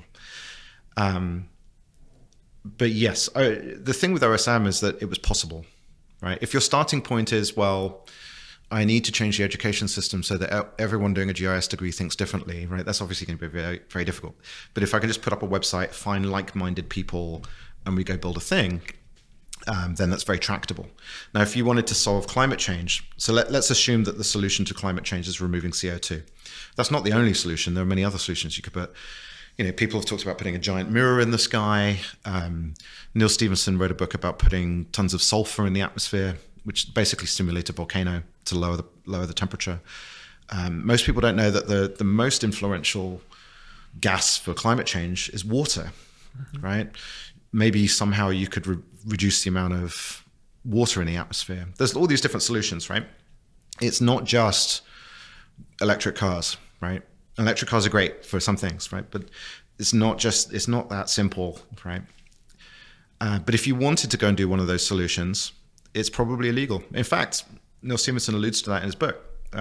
These people go and try and make things that dump tons of sulfur into the atmosphere. And the first thing that the government tries to do is kill it, right?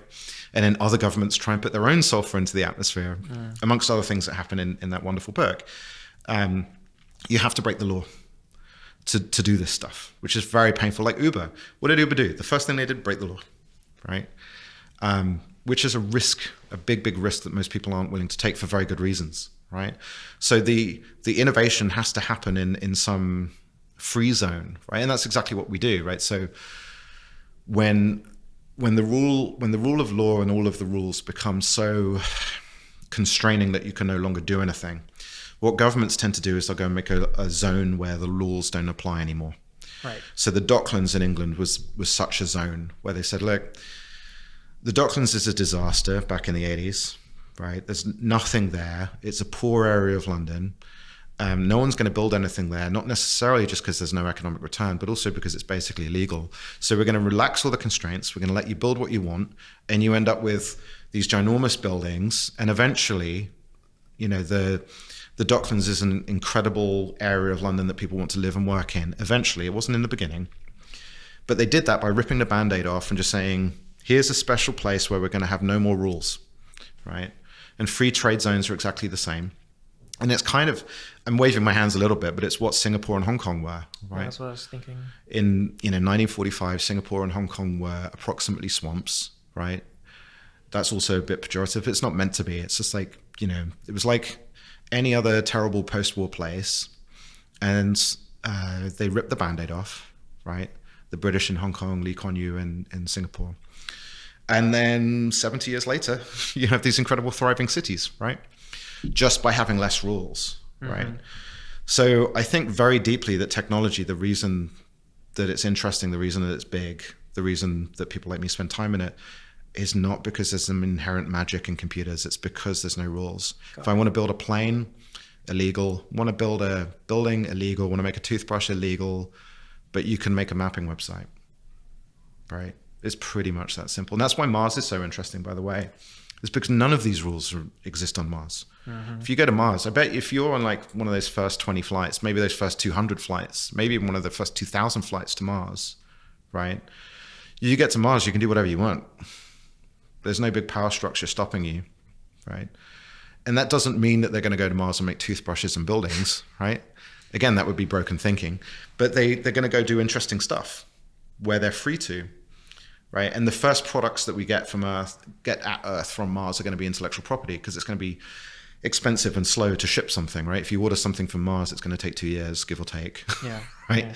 So they have to ship intellectual property, and it will be legal to go do things with IP over there. And if you think, there's lots of restrictions on IP too. Here, like there's many good things in IP, sure, but copyrights, patents, trademarks.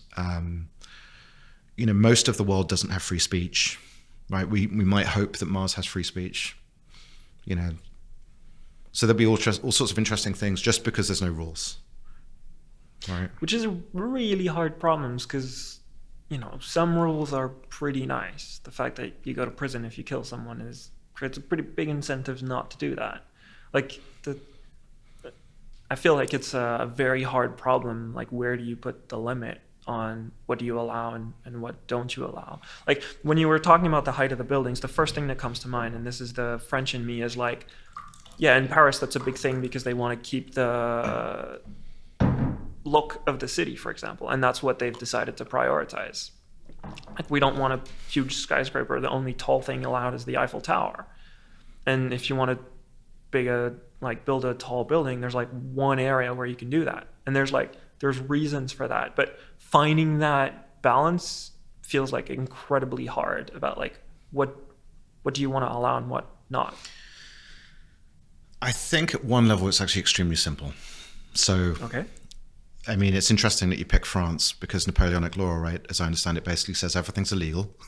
So that's a good starting point, right? And that's explicitly made legal, right? And that's where most things end up. Let's just make everything illegal, and then we'll selectively let stuff through by permit or special pieces of paper that you can go do something. But the question is not really what is good or bad, right? The question is which is the least bad, right? So when you get on a plane today in 2022, if you turn left, you're paying with a bunch of money, right? If you turn right, you're paying with a bunch of emotional discomfort, right? You either pay with money to have space, or you pay with your inability to do anything, because when you're at the back of the plane, you can't even open a laptop anymore, right? The space is so small. You can't think. About the best thing you can do at the back of the plane is watch a movie, right? So you're paying with your lack of freedoms, both physical and mental. At the front, you can do all those things. At the front of the plane, you can open a laptop, you can write a book, right? You can do whatever you want, but you're paying with your money. But you pay either way, right? And it might not be an option for you, right? Because if you don't have enough money, it's not an option. But you have to recognize that there's a trade-off, right? It's not that business class is good, or that economy is bad, or economy is good and business class is bad. It's like, which trade-off do you want, right? So yes, let's. I don't know the intricacies of planning permission in Paris, but let's assume that it's basically correct, like London, that you're not allowed to build buildings in a lot of places, because in London you would obscure the view of St. Paul's Cathedral, for example, right? That's fine, but then you deal with a bunch of downsides. And what are the downsides? Well, in the case of London, a whole ton of economic value moved to the Docklands, right? Where it was illegal to build things, right? In the case of a lot of these countries, the trade-off you pay is your GDP per capita is like half of the United States, right? So it's like, great, if you want all of these restrictions, that's fine, but you're going to be poorer, right? Whenever you put a rule in place, like if you imagine the economy as a vast network of people where money is going one way and goods or services is going the other way, right? When you put rules in place, what you're basically doing is you're taking a machete and you're cutting lots of those links, right? And when you cut those links, it means that less transactions happen. It means the size of your economy goes down. It means the velocity of money goes down. And all of these things are important for, these aren't just numbers in a spreadsheet, right? They're where goods and services come from. They're, the reason we're not just planting turnips all day is we have goods and services and an economy and stuff, right?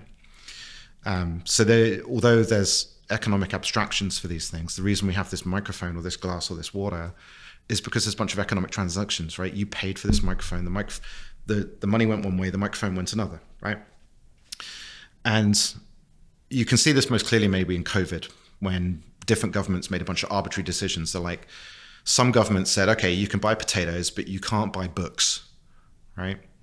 They just sort of semi-arbitrarily decided what we're going to cut. Some of it makes sense, some of it doesn't, right? But you're impacting people in ways you can't see or predict what's going to happen. Like if I'm stuck at home for 2 years, maybe I'd want to buy some books and read the books, right? It also means you're helping kill the book industry and helping the Kindle industry, right? Mm-hmm. You have all of these first, second, third order effects that you can't really see what you're doing. Huh.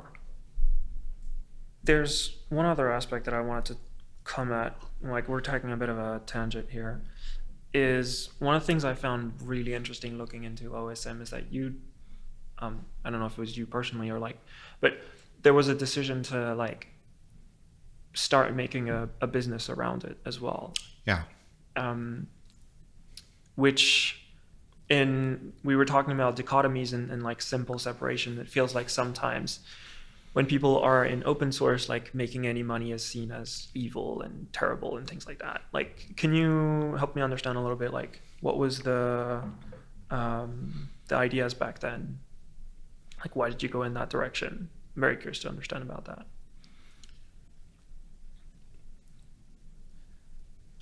So I started a company called CloudMade with a guy called Nip Black, and before then there was another company with some other people. These things evolve, right? Got it. And the basic idea was to provide services around OpenStreetMap the same way that Red Hat, which was a big thing back 1,000 years ago, made services around Linux. Mm-hmm. So it used to be that you could download Linux off the internet and then, good luck. If you have a computer science degree or something, you're fine. But if you're United Airlines or something, you're going to need some help.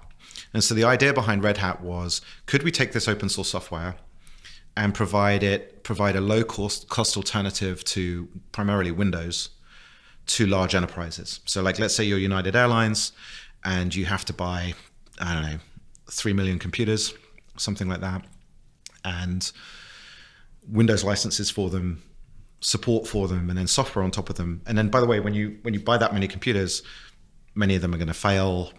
All kinds of things are going to go wrong. So you have to have a bunch of people help you with all of that. That's less and less true today, right? So the idea was, instead of buying those Windows licenses, could we get Linux for free and then pay less for just the service and support? And that was the business model. And it turned out that it was approximately good. So it largely worked, right? And it eventually, Red Hat was bought by IBM, and now it's ancient history. Okay. But the idea was, could you do the same thing with maps? And the answer is yes. I mean, that's what Mapbox does, right? But back then it was a semi-crazy idea, and difficult to execute and difficult to prove. And for me personally, it was very difficult on a number of levels, but one of them was, in the open source community, I was the evil capitalist, crazy person, right? But to the business world, for want of a better term, I was the flaky, hippie, open source guy, right? Neither of which is true. But it made it difficult to operate in both. Mm-hmm. And it made it difficult to sort of bridge the gap. But I feel like that was important still to go down, like being in that uncomfortable, like in between the two, like, because there's a lot of great open source stuff, but if you don't have a computer degree, like computer science degree, you can't really do much about it. Like that business aspect is pretty tricky. Like, did you see that, like, this is what we're going to need to make it, to keep the project going? Or was it like, well, this is great, but like at some point I need to put food on the table as well? To me, it was just an obvious extension and an obvious thing to do. That once you have an open source project, there are going to be people that need their hands held. And you can hold their hand in a number of ways. You can go to conferences and talk about it. Mm-hmm. You can put training materials on the internet. You can have a wiki. You can have mailing lists. That's one class, right? But there's another class who have more money than time, right? They're the people that when they get on the plane, they turn left. They have more money than time.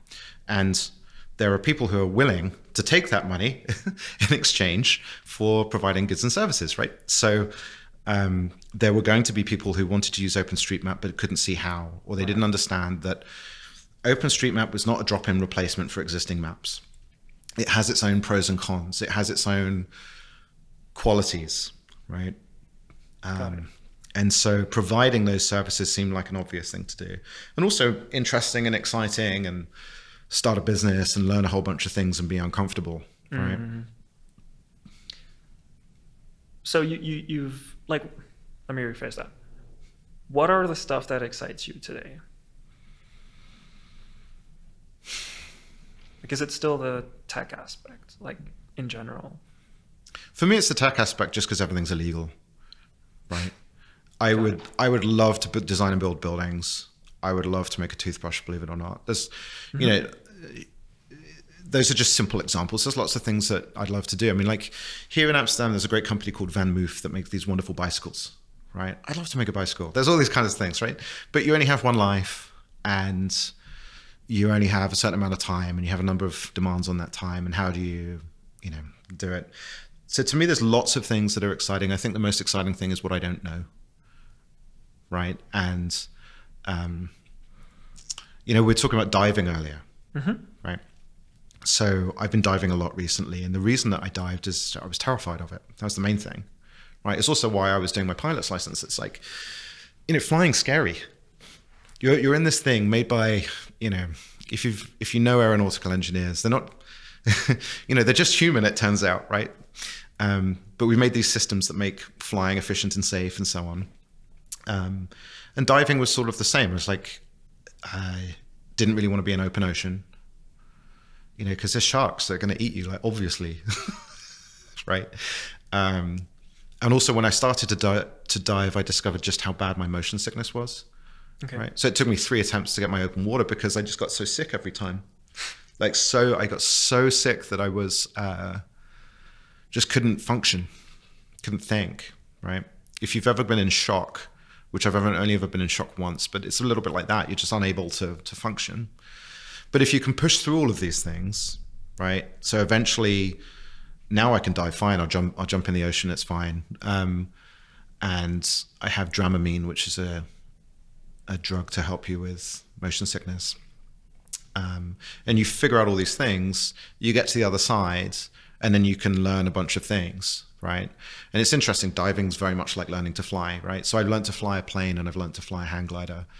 And both of those things, what you do is you repeatedly train on the things that are going to fail, right? So in the case of a plane, it's the engine. The engine's going to fail in some entertaining way, right? When you're taking off or when you're landing or when you're flying, and you just repeatedly practice the entertaining ways that the engine will fail, because it's the main thing that can fail, and it's the main thing keeping you in the air, right? In hang gliding, you repeatedly practice taking off and landing, because it turns out that people mostly crash when they're close to the ground, right? And in hang gliding, there's some really funny things. Like when you do a hang glide launch, if you're doing it just by running, because you can also get towed, people will forget to look at the horizon. And it tends to be that you go where you look, right? It's called target fixation. So you'll see people at hang glide launch points, there'll be a big concrete ramp, and they will just run down the ramp looking down. And they'll run, and people will scream at them. This is a daily thing, right? Even seasoned pilots will accidentally do this every now and again because they're not thinking, or they're busy, or something else is going on. And so one of the main things you just learn repeatedly when you're doing a hang glider launch is to look out at the horizon. It's just this stupid stuff, right? And with diving, it's very entertaining. It's the same. It's like, what's the main thing that can go wrong? Well, your air, right? And there's like 50 different ways your air can go wrong. The regulator, second stage regulator can fail. The thing can come off. But you can literally, you know, it's just this, it's a story of checklists of people making mistakes, right? You can jump in the water and the tank falls off. So you literally check that the tank is attached, you know, dumb stuff like that. But once you go through all of this stuff, which is all very boring, well, it's not boring, it's tedious, maybe. Tedious, challenging, entertaining, then you can go see turtles or whatever, right? But then there's this stuff on the other side, and now you sort of understand this other thing, right? So 70% of the world is water, roughly, by surface area, right? Diving, you're only ever going to see some tiny fraction of a percent, because diving, you only go down to 18 meters if you're 12 meters, 80 meters, I forget, for open water. And then you can go down to 40 once you have a deep specialty after the advanced open water. It's still a tiny fraction of the world that you can possibly explore, but you have opened up some sort of phase space, right? The same could be said about flying. The same could be said, I don't know, about being an astronaut or going to Mars or something. So the thing that interests me is opening up those phase spaces and understanding these other systems and how they work. And then you can use those analogies in other things and figure stuff out and, you know, push through the challenges of like, hey, I'm afraid of open water, to get to the point of not afraid, and then you learn all this other stuff. So I'm not sure if that answers your question very well, but there are also specific technologies that I'm particularly interested in. I think Sure. Crypto is interesting. I think get to that. AR is sort of interesting. I think self-driving electric cars are going to reshape a lot more than people think, you know, the world. Let's go on crypto. Crypto, let's do it. What's exciting about crypto? So for me, the interesting thing about crypto is before cryptocurrencies, there was a lot of interest in open source cryptography. So there's a lot of ancient history here, right? There's this thing called PGP and then GPG, that cryptography used to be the realm of the security services, and that was it, right? And then there was crypto built into PKZip. I think it was PKZip, and it was terrible, but it meant that consumers could have some cryptography, right? Okay. And then we got PGP, pretty good privacy, and then GPG, which is an open source version of that, just for encrypting emails and documents, right? And there's all this history because all of those open source crypto people, which Neil Stephenson writes about in a book called Cryptonomicon, they also wanted to figure out how to do trust networks. So there's these things called friend of a friend networks. This is all pre-Facebook. Okay. How can we have decentralized trust networks, right? Then how can we have decentralized money? And so there were all these systems based on wacky technologies, like because what they were trying to do was make an analog to paper money. And with paper money, I don't know how much money's in your pocket. You don't know how much money's in my pocket. That's called the ledger, right? Yeah.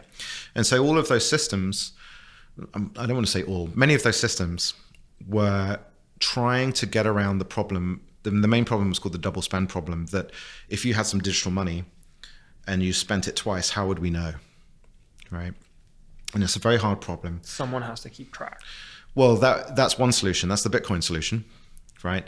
But in theory, you could make systems with no centralized ledger, right? But it was very difficult, and it's what a lot of people were focused on. How could we make cash digital cash that people could spend without a centralized registry, without centralized control of the money like a bank, right?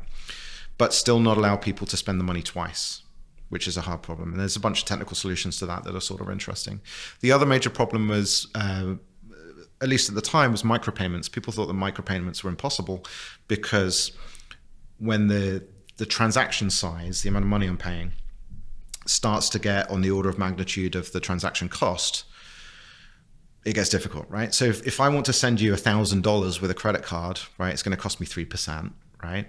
But if I want to send you $3, it's going to cost me $3. So it's give or take, right? So it's going to cost, the smaller the transaction, the higher the fraction of the transaction cost is.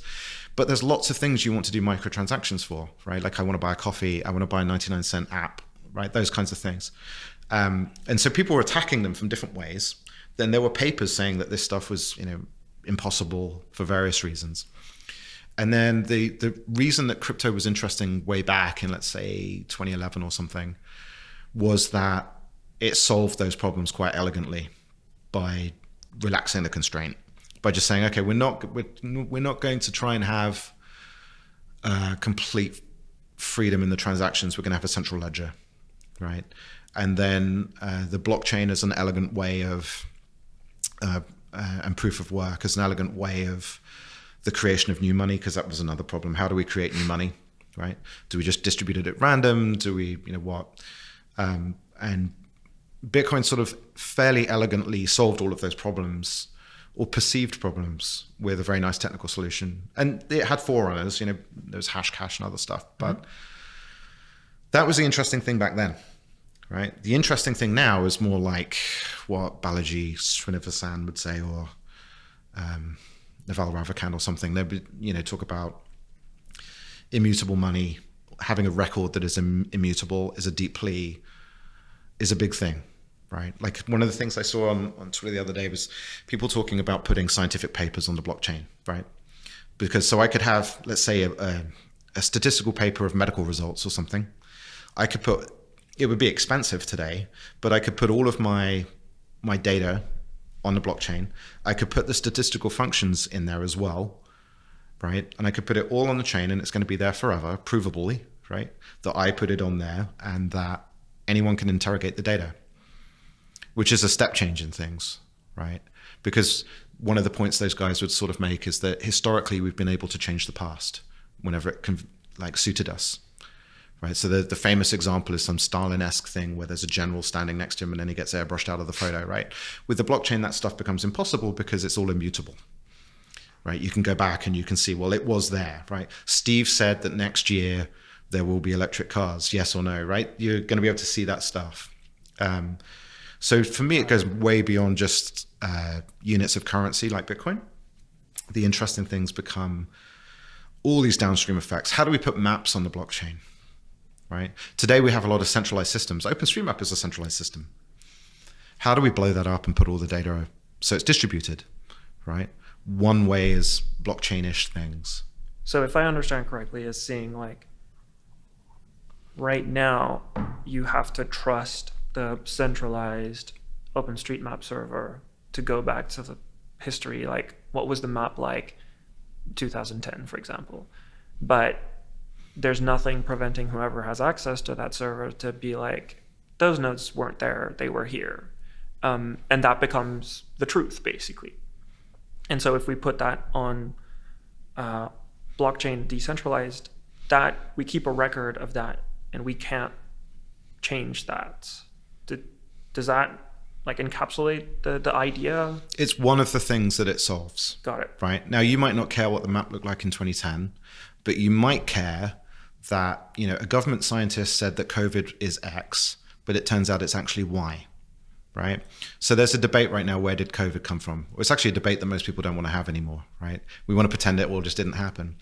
And there's a number of different points of view, right? And it's very convenient for a lot of people to be able to say, well, I said X when they actually said Y, right? So having an immutable record of things is very useful, right? We're not really subject to this problem in Western democracies to some degree, right? Because we have relatively open records of the past, but it's very convenient for some governments in the world to have root access to what we said about things, right? And also to be able to change the money. Like there's countries all over the world all the time that just go into the bank and just set everyone to zero, you know, which is sort of inconvenient for a lot of people, right? You know, so an immutable record has all of these interesting facts, including in science and data and the news and so on, that we're not really going to figure out for a while. That's going to change a lot of things, not just for us, but for other countries, right? But there's also, it solves a lot of other problems. Like one of the problems with OSM is, and it's not unique to OSM, one of the problems with Wikipedia, it's the same, centralized entities. It means that we squabble over things like who's running the entity, what does the data model look like, right? What should the Wikimedia Foundation focus on? What should the OpenStreetMap Foundation focus on? And there's a bunch of stuff that people do. And it means that you have to have under our current legal frameworks, you have to have a central entity that owns the IP. Someone has to own the OpenStreetMap.org domain name. Someone has to own the copyright, that kind of thing, trademarks. So the idea is, if you could blow that up, and if it was decentralized, what would that look like, right? And so you have things that look a little bit NFT-ish or a little bit decentralized, where instead of one organization having an enormous amount of money, having all the servers, having to hire someone to run them, one of the things that you do when you decentralize is that you spread the cost, right? And the cost is not just the cost, it's also the power structure, it's also who's involved, it's also who's writing the software. Right? So earlier you mentioned that like a camel is a committee-based horse. Right. How do you prevent that from happening as well? Like it feels like, you know, we were talking earlier about like the data model of OSM, and it feels like having someone who has a vision and says like, this is where we're going, even if right now it doesn't make sense, is really important as well. That someone is like, I'm gonna bear the cost basically if it doesn't work out. Right. But I really deeply think this is the direction we should be going in. Right. How do you think we prevent that like committee-based creation of everything? Well, I think you have to blow things up. So like I would first of all give two analogies. Like people think that Wikipedia killed Britannica, right? But they forget about Encarta, right? So it used to be that there were salespeople that would go to every house in countries and try and sell you big sets of encyclopedias, and you'd be put on a payment plan for this, and you'd get suckered into it primarily because you wanted your kid to learn. So you buy them this encyclopedia that nobody ever read, right? But it was there if you needed it once a year to look up, you know, the atomic weight of chrome or something. But it was there. Then what happened was that Encarta blew it up. And Encarta blew it up by making it a $49.99 or $99 CD in 1995, right? By saying, we're not going to be as good as Britannica. In fact, we're going to be knowingly worse, right? I think the first version of Encarta, they bought it from some cheap encyclopedia. So the first versions were knowingly worse. But we are vastly cheaper, and we have all these additional benefits. Like you can search, and we have videos and pictures, and we can update it. And then Wikipedia came along and blew that up. Right. So what happens, this is a paradigm structured scientific revolutions thing, that the paradigm changes and things get blown up, right? The image that I like is if you've ever seen molten lava underwater, so a volcano going off underwater, this molten lava goes down and then the outer layer freezes, right? It turns into stone, and then it sits there for a second, 2 seconds, 3 seconds, and then the lava keeps going and it breaks and fractures, right?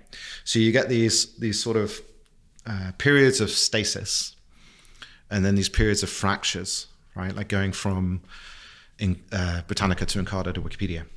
So with OSM, in many ways, we're in a period of stasis, right? And we have been for a while. So the API looks the same. The API is still XML, right? The API looks the same, data model looks the same, even the website looks the same. And the reason you get this stasis is because there's no leadership, right? That's one big part of it. it's also, there's some technical reasons that historically at least, the people doing the system administration in OSM are the same people writing the software. And that's not quite true. Got it. Right? But it's approximately true. And you have diametrically opposed constraints then, because if you're writing a piece of software, you want the sysadmins to keep everything stable. They want to have to keep it up like 5 nines reliability, site reliability, right? You're serving lots of people. You get people shout at you if the website goes down, right? But a developer, by necessity, sort of has to break things all the time. Because if you're building something, you're going to change things. And when you put the same people in charge of both things, which again is not quite true, but it's approximately true, it leads to stasis. So a lot of things that OpenStreetMap should have done over the last decade-ish, right? Like building their own mobile client would be something. Why isn't there an OpenStreetMap client? It's just an example, right? Mm-hmm. Or why don't we go to JSON instead of XML, right? Simple things like that. Or, you know, my personal favorite that I've been complaining about for a long time is OSM shows the best version of the map. When you look at OSM, it looks good, right? On purpose. Okay. But there's a lot of missing data, like there's a lot of addresses missing, right? And this is less and less true over time.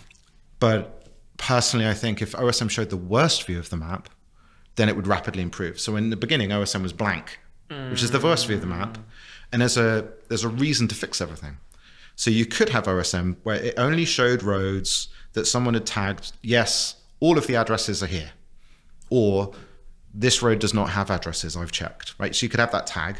And then in the renderer, you could only show roads that are good, or you could show everything else grayed out or something, right? You could show some bad version of the map, right? And that would spur an enormous amount of effort to go fix everything so that the map looked good again, right? So there were these simple things that you could do if you were a benevolent dictator, let's say, that would go and achieve that. But OSM doesn't achieve anything anymore like that because it's essentially committee-based, and committees never do anything, right? So the question, and the reason I was talking about Britannica and Wikipedia and so on, is like, is this an improvable situation? I don't know, maybe, right? Versus, what is the next thing, right, that will make OSM irrelevant, let's say, right? And it's not going to be tomorrow, and it's not going to be a negative, right? But the next thing that's going to blow up OSM is going to be one of two things. It's going to be automation, right? So we talked about earlier, Tesla could just make a map in a day with the right software, and they could make a great map. And by the way, that's really interesting because OSM, we have this, OSM, you can think of this vast, complicated network, right? This artifact that we're trying to keep perfect all the time. But instead, if you think of just, we're going to make a map every day, and then tomorrow we'll make another map, and then tomorrow we'll make another map after that, right? And you're just throwing it away every time. And the software every day is just collecting all the data signals and turning it into a map. You completely get around all the modern problems of map making, which is that you have this artifact that you're trying to keep perfect, like spinning a plate on a stick, right? You've got all these plates on sticks that you're trying to keep spinning. And if you don't keep them all spinning, one of them's going to crash and fall over, maybe it'll knock the other plate over. That's what it's like trying to maintain a map, not just OSM, in a lot of commercial systems as well, right? So the two things that are going to blow it up are automation or some sort of distributed blockchain-ish like system for this map data, such that it's not centralized. But that's still sort of predicated upon the idea that you're going to have a bunch of volunteers going around making this data or something. Or it could look like something like Daylight, right? So Facebook/Meta's distribution of OSM, where they take OSM, clean it up, maybe add some data, and then they have a known distribution, a bit like a Linux distribution of Ubuntu, right? Where no longer are you using OSM, like nobody downloads the Linux kernel, right? I mean, some people do, but most people don't download the Linux kernel. It's running on your phone, on your Android device. It's part of Ubuntu, right? But you're paying for some downstream service, right? So you could imagine a world where you take OSM, fix it for some value of fix, add the things that OSM misses, which is for some use cases a vast amount of stuff, and then you ship that as a product, which is exactly what Facebook did, right? And it's what Microsoft would have called in the 90s, embrace, extend, and extinguish, right? So to me, the interesting things, like you could put an enormous amount of effort into trying to fix OSM's problems or do this stuff. And it is possible, and people should do that. And I'm happy to help, right, where I can. But it's a lot of uphill work trying to convince a committee of something that's obvious that no one wants to do because they only bear the downside, right? It's not inherent in committees or those people. It's like, it's the incentives, right? If you work at BMW, you're going to make gasoline cars. It's just how it works, right? Convincing you to go and make electric cars is going to be exceptionally difficult. And when you make electric cars, they're going to look retarded, like the i3 or the i8 or whatever. And you know, even the latest BMW electric cars, they have to put some stupid big blue stripe down the side of it, like to say it's an electric car, right? You can go and try and convince BMW to make electric cars, or you can start Tesla or something, or you could go work at Tesla, right? Which one is easier? Which one are you going to be fighting less, right? Which one are you going to make more progress? Well, that's pretty simple, right? And then the automation piece is super interesting. How do you just automatically make maps? And that doesn't mean that humans aren't going to make maps. It doesn't mean that OpenStreetMap will cease to exist. Britannica still exists, believe it or not. It's like, but it's these new ways of thinking, new ways of doing things, right? And those two things don't seem to be mutually exclusive either. Like the automation and the decentralized blockchain aspect that you were mentioning. Like you could have both. You could absolutely have both, but they're just different ways of thinking about the same problem, and they have different cadences. So, I mean, Neil Stephenson also read a book called Diamond Age, and there's a tension in the book between, what's called the feed and the seed, right? So there's people who want to make, in this book, there's a science fiction future where people make things out of atoms. And we have machines that make things out of atoms, individual atoms. And there's sort of two ways of doing that. There's the Western way in this book, where there's a big pipe that comes to your house that ships you atoms in a vacuum on demand, right? Which is a little bit like our modern water networks or our gas networks or our internet. There's a line of fiber that comes to your house, right? And then in the East, in the sort of China analogy, there's these things called seeds. And you can make a seed, and then the seed will make other seeds, right? So like I plant a plant, it gets pollinated, and I can get some more seeds out of this, right? And then I can give those seeds to you. So it's decentralized, right? And it's bottom up. And it's part of the book that there's this tension between these two philosophies of thinking about things. So yes, you could imagine a future that was both automated and on the blockchain for creating large data sets. And this isn't exclusive to OpenStreetMap. You could put Wikipedia on the blockchain if you wanted to, right? But there's a tension between those ways of thinking because they lead to different outcomes, right? If I'm Tesla and I'm automatically making my map every day, why on earth would I put it on the blockchain, right? It's going to cost me a bunch of money, not a lot of upside. I give all my competitors access to my data, to, you know, depending on the intellectual property protections that you're going to put on it. And on the other hand, if you're making a map by humans, right, why would I automate it? Right? Because fundamentally, OSM is a human project. It's the people that make it work, right? So it's not that those people, yeah. So it's not that those people are bad or that they're dumb for editing in OSM at all. It's fantastic. It's about shaping the direction it goes, right? And it's about trying to claim whether the project is complete or not. Like, that's a big thing for me. OSM should be done by now, right? But the reason it isn't is principally, but not limited to, addresses. That's a big one. There are other things, and they're completely solvable problems, but they're not solvable in the context of command and control and committees, right? That's why you have people fiddling around with a data model, or, you know, trying to map trees in zoos or something, because they're not connected to the problem, right? If you give OSM to your grandmother or something, the first thing they want to do is search, and OSM is not particularly searchable, right? Because it misses addresses. People use addresses as their form of communication. It's like a staple. And OSM is not particularly addressable. And again, it's less and less true. It's getting better and better. But that should be a solved problem. And the reason it's not is the community is not shaped in that way, right? But that doesn't mean it's bad. these things can both exist, right? Tesla can go make an automated map, and once they've made that map, it will give permission to a lot of other people to make maps. We live in this permission culture where you're not allowed to do something unless someone else has done it, especially in Europe, right? So once Tesla's done it, you'll find a whole bunch of people will go and make their own automated map. That can exist because their focus is going to be on vehicles for a start, right? But then it can also exist that humans make a map. But they open up all kinds of possibilities, because if you can automatically make a map, then it means that there isn't just one, like OSM is just one map, right? And then you take it and filter it. But you could live in a world where, let's say you take OSM for the whole world, and then you use tracks for Africa in Africa, right? Automatically. Or you can automatically make a map of the West, take OSM in any middle tier country, and then in China, you take the official Chinese government data because you have to, because it's the law, right? Yeah. And you can automate all of that. And that doesn't just automate the data, it automates the licensing, right? So you can mix and match the licensing, or you could take you could make a completely automated map just by using GPS traces, right? And then you could say, I'm going to take land use land cover from Landsat or some Airbus satellite or something. And then I'm going to take road names from OSM, but I'm going to mix and match all of this stuff. And you could just press a button and make a map that works for you. And you can do this on a per geography basis, right?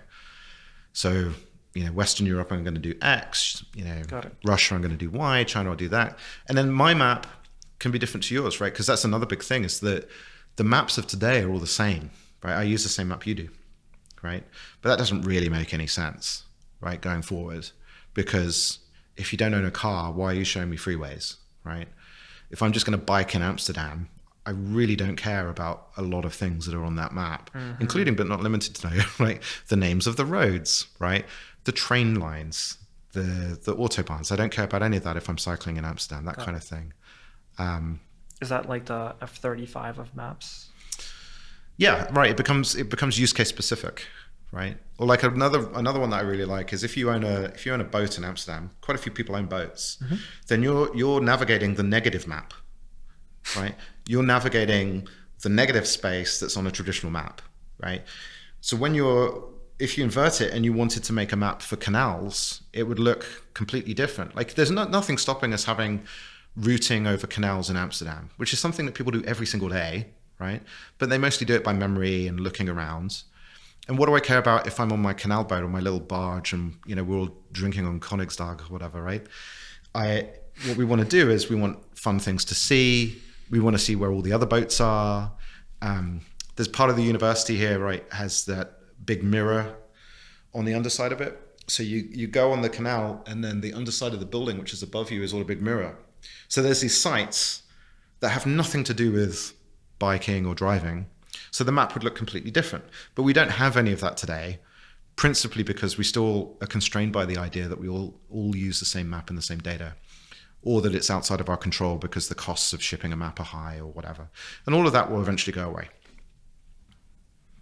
Because is that part of going back to what we were saying, at the beginning about making maps for machines, and so we can make them differently. Basically we don't have to try to make everything fit into how a person sees it. You could have something, but you just query it differently every time for every use case. Right. That's exactly it. But you get trapped in a business model or a way of thinking or whatever. I could imagine, here's something that anyone could do, is make an app for pedestrian or bike navigation in Amsterdam. And it would be super useful, right? Nobody uses an app for walking around Amsterdam. No one uses an app for biking to first approximation, right? Everyone has to use Google or whatever, right? Or Apple. And all of those maps are geared to the main use case, which is driving. But the main use case, if you're a resident of Amsterdam, is not driving, right? And there's all kinds of wacky stuff that you can experience if you bike around Amsterdam, right? There's roads which are officially bike paths but aren't. Cars go the wrong way down them all the time. Or there's ways of routing. There's a famous thing in San Francisco called the wiggle, which is this sort of zigzag between two hills. So if you're a cyclist, you don't want to go up hills, at least traditionally, pre-electric bikes. You don't want to go up a hill and just go down again if you could just go around it. That's 100 times more efficient. And there are maps that show this thing called the wiggle, but they're not central to cyclists' lives for a number of reasons, right? If you're a cyclist, you don't want to be distracted because you're worried about getting run over by a car. You want something simple that says where you go. There's all these things to fix.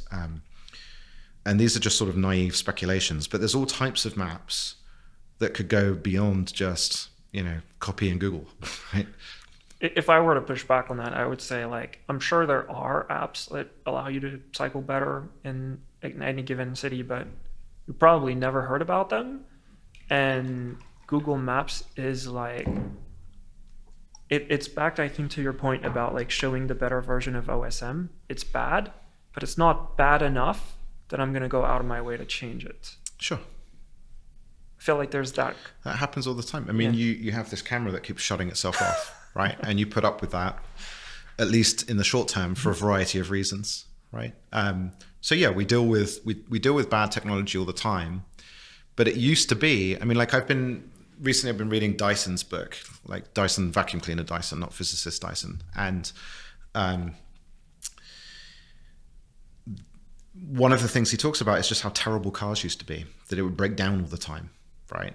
And for us, that is no longer a problem. If your car breaks down, there's something deeply wrong, right? Even gasoline cars, I mean, right? It's unheard of and insane. Why would your car break down? Because we solved that problem, right? And I think that applies to all things, right? Like your camera's breaking down. In the future, why would you even look at it? It will never break down, right? This is how we solve problems. It's like history is this vast filter of like filtering out all the problems so we have things that work. So yeah, today the map you're using is suboptimal, but it's fine. And that's fine, right? But it's under a current model. Like, why does everyone use that map that's fine? Right. Because it's enormously expensive to make a map and serve it, right? Yeah. But all of that will go away. There's clever ways of doing this stuff. Yeah. Like a lot of people pay for data, right? For pulling a map onto your phone. But there's hacks around this. Like the iOS maximum app payload, I think, is 1 gigabyte or something. But most people will make a small app and then they'll stream the data, right? But if you just loaded up all the data in the app, then Apple is paying to do the data distribution for you, right? So there are ways around all of this stuff that will get easier over time. I see. I still wanted to get back to like that original question about like leadership in a distributed system. Like, I want to get back on that. Like, do you think there's a way to solve that? Like, you have a distributed system, like, and we're talking blockchain, but I think it can be anything else. How do you still have leadership in that sort of system? Well, there's two basic types of leadership, right? There's the 48 Laws of Power leadership. If you've ever heard of that book. No, I haven't. It's a slightly controversial book, but there's the political way to power, which is what the 42 Laws of Power is sort of about. 48 Laws of Power. How do I become the person that's in charge? How do I manage decisions? You preach change, but you don't really change anything. You talk about how bad your opponents are. That's the traditional path that most people are familiar with of how leadership looks to some degree, right? Then there's the disruptive path, which you might say is the, Steve Jobs path or something, right? Where you just go and somehow magically raise enormous amounts of money and go do this thing, which later people figure out is what they wanted. Or to your point, Ford made the Model T and famously claimed, I don't know if it's apocryphal or not, but that makes a good story. It makes a good story that if you ask people what they want, they would have said a faster horse, right? There's the two traditional ones. What's interesting in crypto, and I'm not saying it's good, or I'm not saying it's bad, I'm not saying it's going to work, but what's interesting is the idea of essentially anonymous voting, right? Okay. That you have protocols like this. There's decentralized exchanges, for example. So there's no single exchange for crypto products where everything just happens on the blockchain as a smart contract. And then changes to that contract operate basically by voting on people who own tokens vote on it, right? And what's interesting and useful is it's distributed, it's anonymous, but someone has to still go and do the work, right? So you can sort of skip some of the problems, but not all of them, because ultimately those projects can go sour if the leadership fails for 500 reasons. If no one feels like doing the work, or if those tokens are no longer valuable, then there's no, real world money, as we call it today, to go implement the change that someone wants. But I think the basic, I think it becomes a personal preference, right? There are people who want to be politicians, right? And then there are people who just want to blow everything up, right? Not in the sense of watching the world burn, right? Yeah. But in the sense of going and doing the next thing. In the Steve Jobs way. To some degree, yeah. Like you look around at all the mobile phones and you're like, surely we could do something better, right? Right. Or, electric cars are another analogy. But typically people can only see these analogies and examples in retrospect, yeah. Right? Yeah.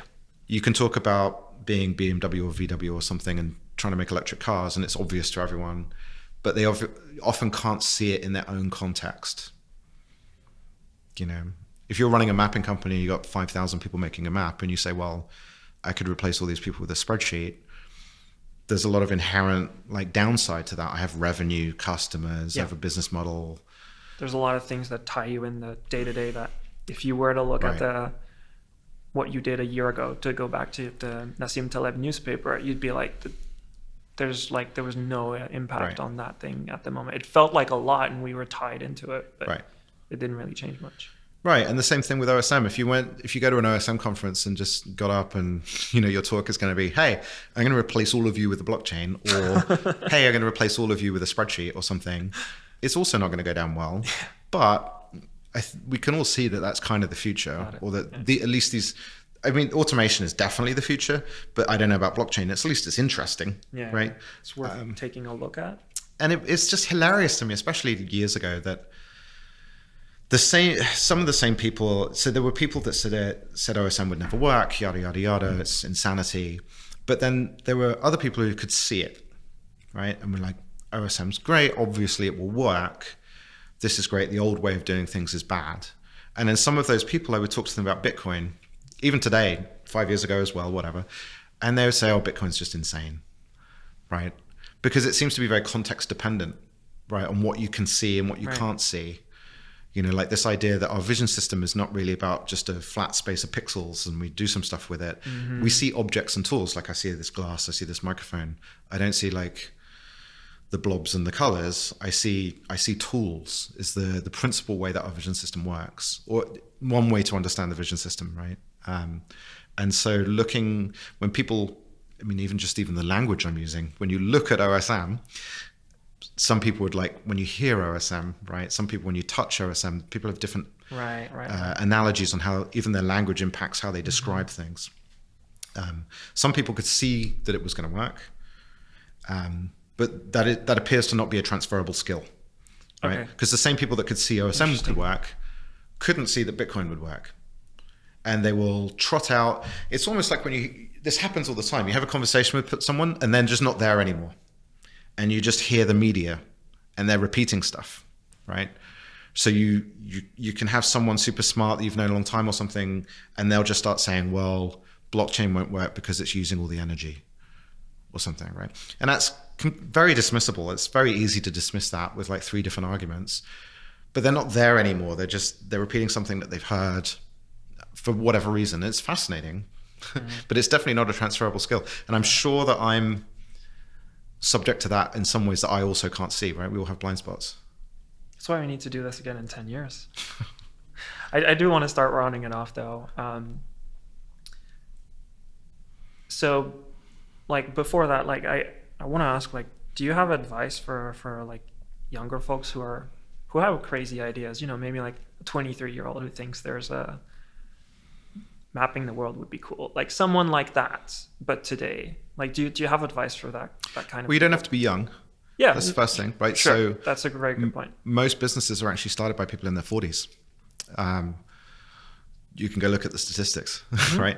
So you don't have to be young for a start. Secondly, I would think from the bottom up on everything. So the first thing we still even teach people today is you need to go and get a degree, right? And that's sort of a colossal waste of time for most people in all kinds of ways. There's ancillary things to a degree, you grow up and you meet people and so on like that. But there are things like, you need to have a degree that just aren't really true anymore, right? And they really deeply are not true in all kinds of ways. Like when I was at university, YouTube did not exist. I've been doing some flight training recently as well. And when I first did flight training, you had to pay thousands of dollars for online courses that told you, not to fly your plane into the ground and stuff. But now those are all just YouTube videos for free, right? So the cost of this stuff has collapsed to learn anything, right?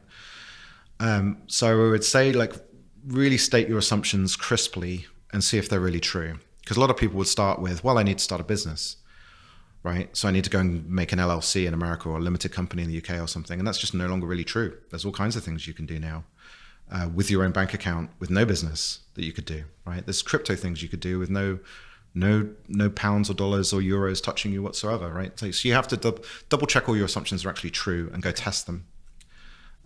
So that's a big one that I would say. And then maybe the yin and yang of that, maybe a follow-on is there aren't any grown-ups. There really are not any grown-ups. And you might think that people have it figured out and that they're going and doing something. And like, you might see a CEO of a company and think that they're in charge, or you might see a politician and think that they're leading the way. And this is almost universally not true, right? When you get in those rooms and you see how the board of a company works or the executive leadership of something, it's the same as anywhere else. It's a bunch of personalities. It's a bunch of people vying over stuff. It's a bunch of pre-existing prejudices, right? And it's not hard to see it. Again, just look at BMW trying to make electric cars. What you often see is what organizations, they ship the org chart is what they do. They don't make a product at one level. They're shipping the org chart, right? And you can see that in products sometimes. And what that does is it allows a lot of freedom. Because if you deeply understand that there really aren't any grown-ups or people in charge, and that they're often doing things without much knowledge, and they're often riding an elephant that they don't have much control over, right? Like when a politician says some new policy, what they're usually doing is just responding to what voters say that they want next year, right? It's not like they come out and say, you know what, we're going to give marriage rights to people or something, right? What happens is society changes to the point where it's beneficial to a politician to go along with that thing, right? So it's there's a term for it, but where you make a decision based on stuff that happened in the past. I forget what it's called. It's when you post hoc rationalization. That's the word I'm looking for. So you rationalize some decision you made after the fact. And if you look at all the psychological studies and MRIs that people have done, it's terrifying, right? You make decisions, one, before you're conscious of it, right? After you've made the decision, you rationalize it. And it's really deep, and everybody does it, and it's terrifying, right? It means like what you eat, what you dress, where you work, you're not actually in charge of any of this stuff, right? It's just a deep point about people not being in charge. And so what it gives you is this freedom. So if you try and state your assumptions clearly and then go test them, do I really need a degree? Do I really need a company? Do I really need a full-time employee where I live? Or can I hire someone on Upwork for $2 an hour who's perfectly happy and much better qualified to do the work in the Philippines, and they speak English, If you go look at all of those assumptions, and it's something that I do, I help people with that sometimes, right? And then don't assume that people have anything figured out. That's very freeing, right? You can do a lot of stuff. It really lets you completely change everything. Like a lot of people, like they won't move because I've got friends. Like I live in Amsterdam, I won't move because I've got friends in Amsterdam. It's a big place, the world. Maybe you can make new friends over there, right? And these are deep assumptions that people to the fish in water, don't have a word for water, don't think about because it's just so common and key. When I grow up, I get a degree, right? I'm going to live in the same place my parents lived in. I'm going to work on X because it has Y importance, right? And often it doesn't, right? Then you can go very far. And things are so cheap now. So cheap. You can find, I've done this. I found electronics engineers on Upwork fantastic people making great products for approximately no money, right? But if I tried to do that in the US with someone near me, it would cost infinite money, and I probably wouldn't get the product, right? 3D printing has completely changed the way we do things, right? Prusa, the way that they print their printers is amazing, right? So a lot of people still do plastic forming, like there's a bunch of plastic forming all over this. But there's an upfront cost, right? To make a mold is $10,000 to $20,000, something like that.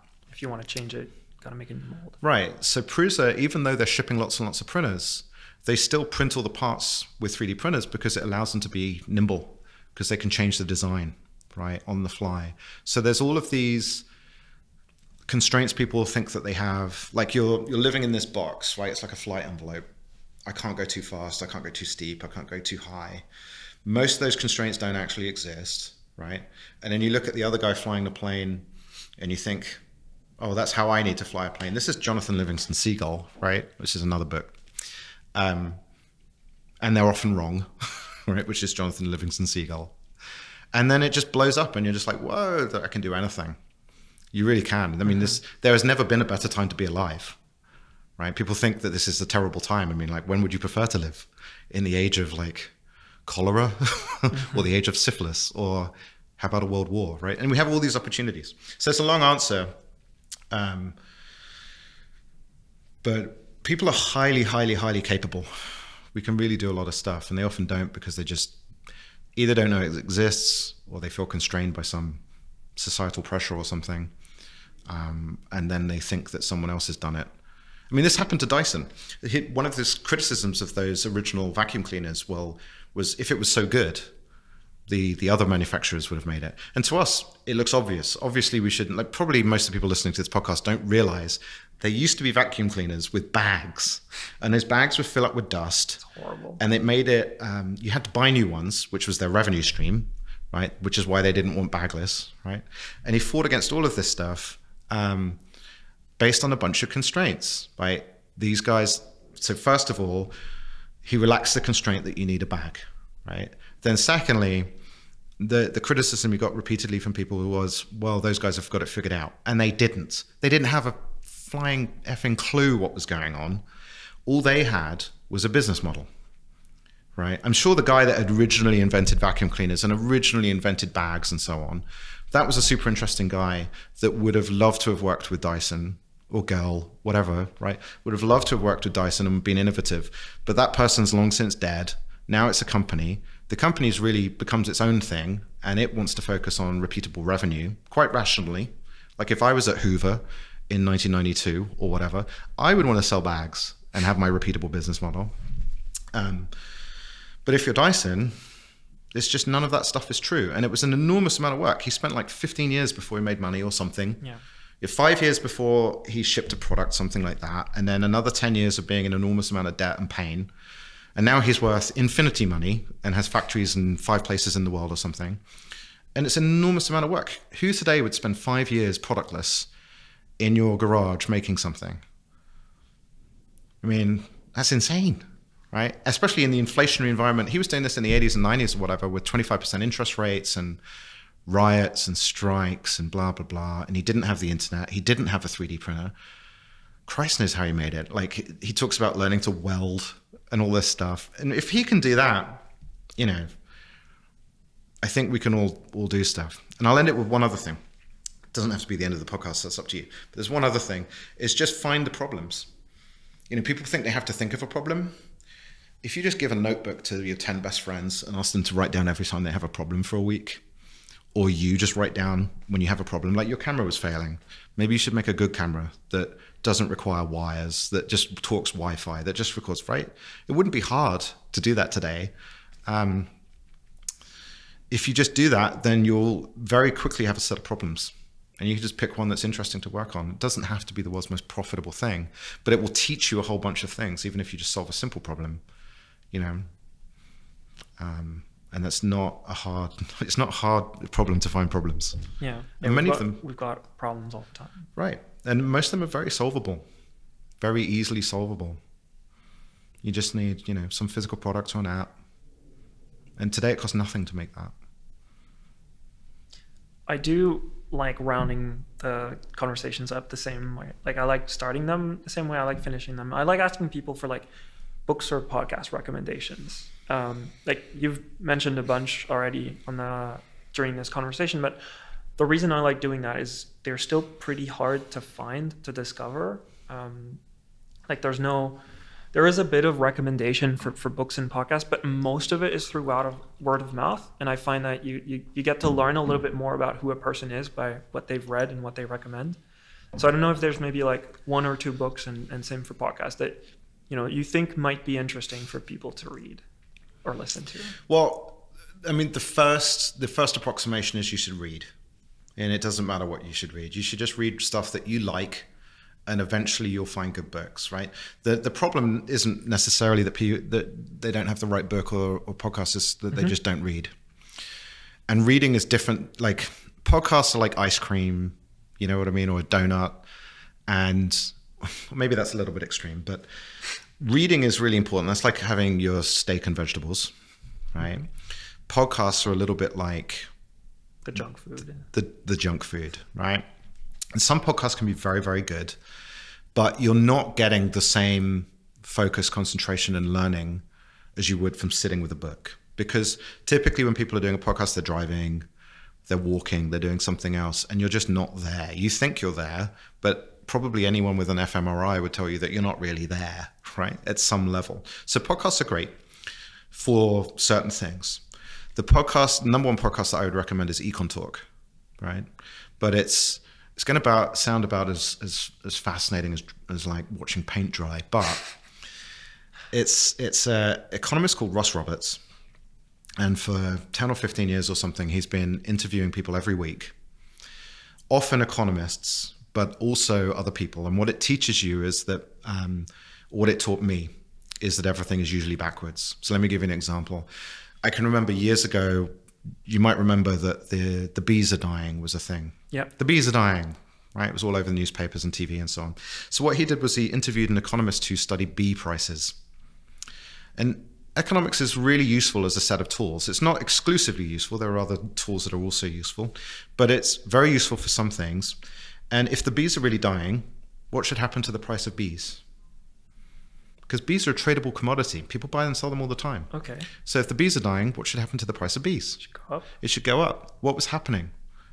They weren't going up, right? In fact, it was quite the opposite. So what you find a lot with Econ Talk is that he's a very careful guy. The podcast is only an hour long each time, roughly. And he gives a lot of space for stuff that he disagrees with. And then he just tries to go for the bottom-up logic. Like, if the bees are dying, the price of queen bees should go up dramatically, in fact. And they weren't, right? And so why is that? Well, supply and demand aren't being impacted like you're being told. Maybe the bee lobby, believe it or not, there's a bee lobby, right? Maybe the bee lobby are looking for money. Maybe that's a better explanation. And I'm not saying that was the explanation. Yeah. But you'll find time after time after time on Econ Talk, basically what happens, they present something, they bring in an expert, sometimes an economist, not always, right? And then to find the realities. So one of my favorite ones was he interviewed a hairdresser, I think at least twice, about what it's like to run a hairdressing business. Because you as the customer, you walk in and you're like, you sit down, you have some banter and they cut your hair or something. But for them, what they see is completely different, right? They have a big problem. How do I get rid of all the hair, right? What do I say to this customer again, right? To make them feel welcome and warm, right? What product should I buy? How much is my electricity bill, right? They have a completely different point of view. So Econ Talk as a podcast is incredible. If you're so inclined at learning why you're wrong, because that mostly is what that podcast is about. It's like, you think X, unfortunately it's probably Y, right? Mm-hmm. It's the same as reading The Economist itself. When you read The Economist, the story is usually, it goes, here's a problem, right? Here's why a market would fix it, and here's why there's not going to be a market anytime soon. That is every economist story for the last 100 years or whatever, however long The Economist has been going. So that's the podcast. On books are difficult because I've read a lot of books. And anyone who's read a lot of books, it's very difficult to give a recommendation, right? Mm-hmm. But I think for me, at least in the last couple of years, the number one book has been Travels by Michael Crichton. That I have reread multiple times. because that book was very helpful in a number of ways. Michael Crichton, it turns out, was incredibly clever. Right, a lot of authors are quite smart and stuff, but Michael Crichton was sort of several orders of magnitude above that. Very, very deeply smart guy that noticed all of these simple problems. And the book begins like chapter 1. So he got a medical degree at Harvard, and chapter 1 is about how terrible medicine is. And anyone who's looked at medicine, including many in the profession, will tell you just how deeply awful medicine is in all kinds of ways. Right. Like a modern example is we have 40 million Americans have type 2 diabetes in the United States. 40 million. Type 2 diabetes is entirely curable with diet, but most people don't know that, right? You take a pill and you take insulin shots, right? Which is not a solution. In fact, it makes it worse over time, and eventually your feet fall off, you go blind and you die. If you just cut out carbohydrates, it turns out you can cure type 2 diabetes, which is stunning. But what does it say about the system? Right, and what the system does, not just in America. I'm not picking on America. Worldwide, healthcare is an issue. So anyway, the book begins with like, "Hey, healthcare's terrible," and he's writing from the perspective of the 70s, basically, where it was even more terrible, right? And I'm like reading this and agreeing with it, and then he goes off into all this esoteric stuff, which made no sense to me, especially as someone who studied physics. So it's like talks about out-of-body experiences and psychics and aura and all kinds of other esoteric weird stuff, which is definitely outside the realm of what a physicist would consider rational, right? And he goes off and then he like talks about it in the same language and level as medicine is bad. So it's like, agree with you, agree with you, agree with you. What the hell are you talking about? And then I go and I repeated a bunch of stuff that he did, and it turns out he was right. And you're like, oh, okay. And then he also has a bunch of deep points in his book about the inability for people to see something without putting a mental model on it, which is very deep. So that's a very deep and good book. I'd also say anything by Neil Stephenson was good. But in a different time in my life, I'd say anything by Terry Pratchett was a great idea too. And there's a lot of great books out there to understand how the world works, even if you disagree with it. Yeah. Certainly picking something that you disagree with is probably the best thing to do. Pretty hard as well, but it's like sticking to something, like to listening or reading to something you disagree with, I think takes practice. Yeah, it does. But it's often you have disproportionate upside if you can go against the crowd. Yeah. Not necessarily that you're even right? Because like with markets, if everyone's selling, you should buy. If everyone's buying, you should sell. But people do the exact opposite, right? It's a common thing that when the market crashes, everyone sells. But the correct thing to do, the logically correct thing to do, as long as you have a time frame, if you're going to die tomorrow, it doesn't matter, right? But if you're going to die in 50 years, then you should buy when people are selling, right? It's very, very simple. But everyone does the opposite. Like almost literally everyone does the opposite, right? So there's very simple ways that if you just go against the crowd or have knowledge that they don't, that your life can be better. And look, I'm giving a monetary example because it's simple, but the more direct example is everyone eats garbage. Everyone really does eat garbage, right? And you don't have to, right? But we do because we're brought up. I was brought up eating garbage, right?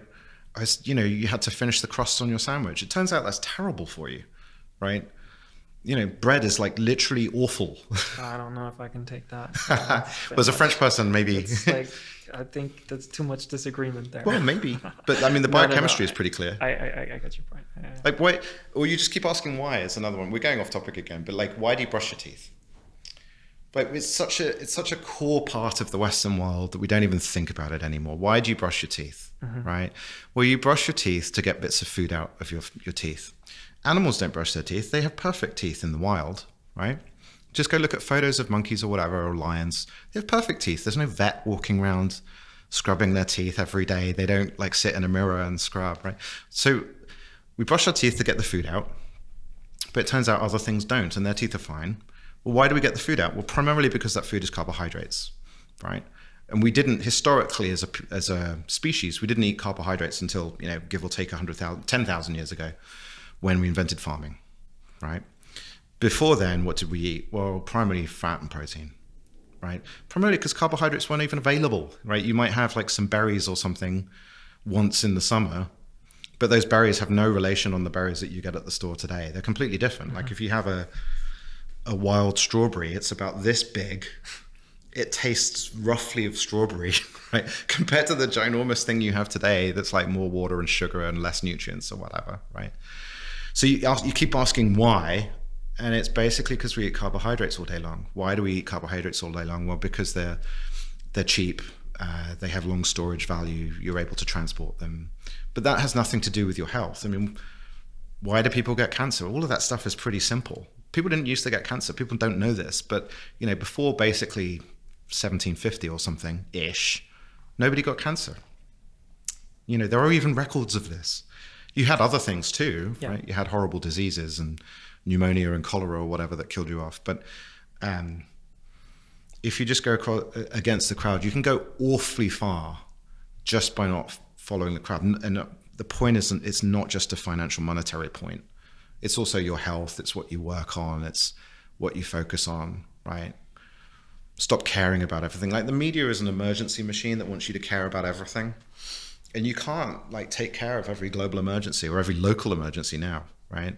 Just stop caring about stuff you don't control. And you can go very far, but that's just Buddhist, right? So it's not just monetary. It's all these other things that you can do. I think that's a great way to end it. Yeah, there you go.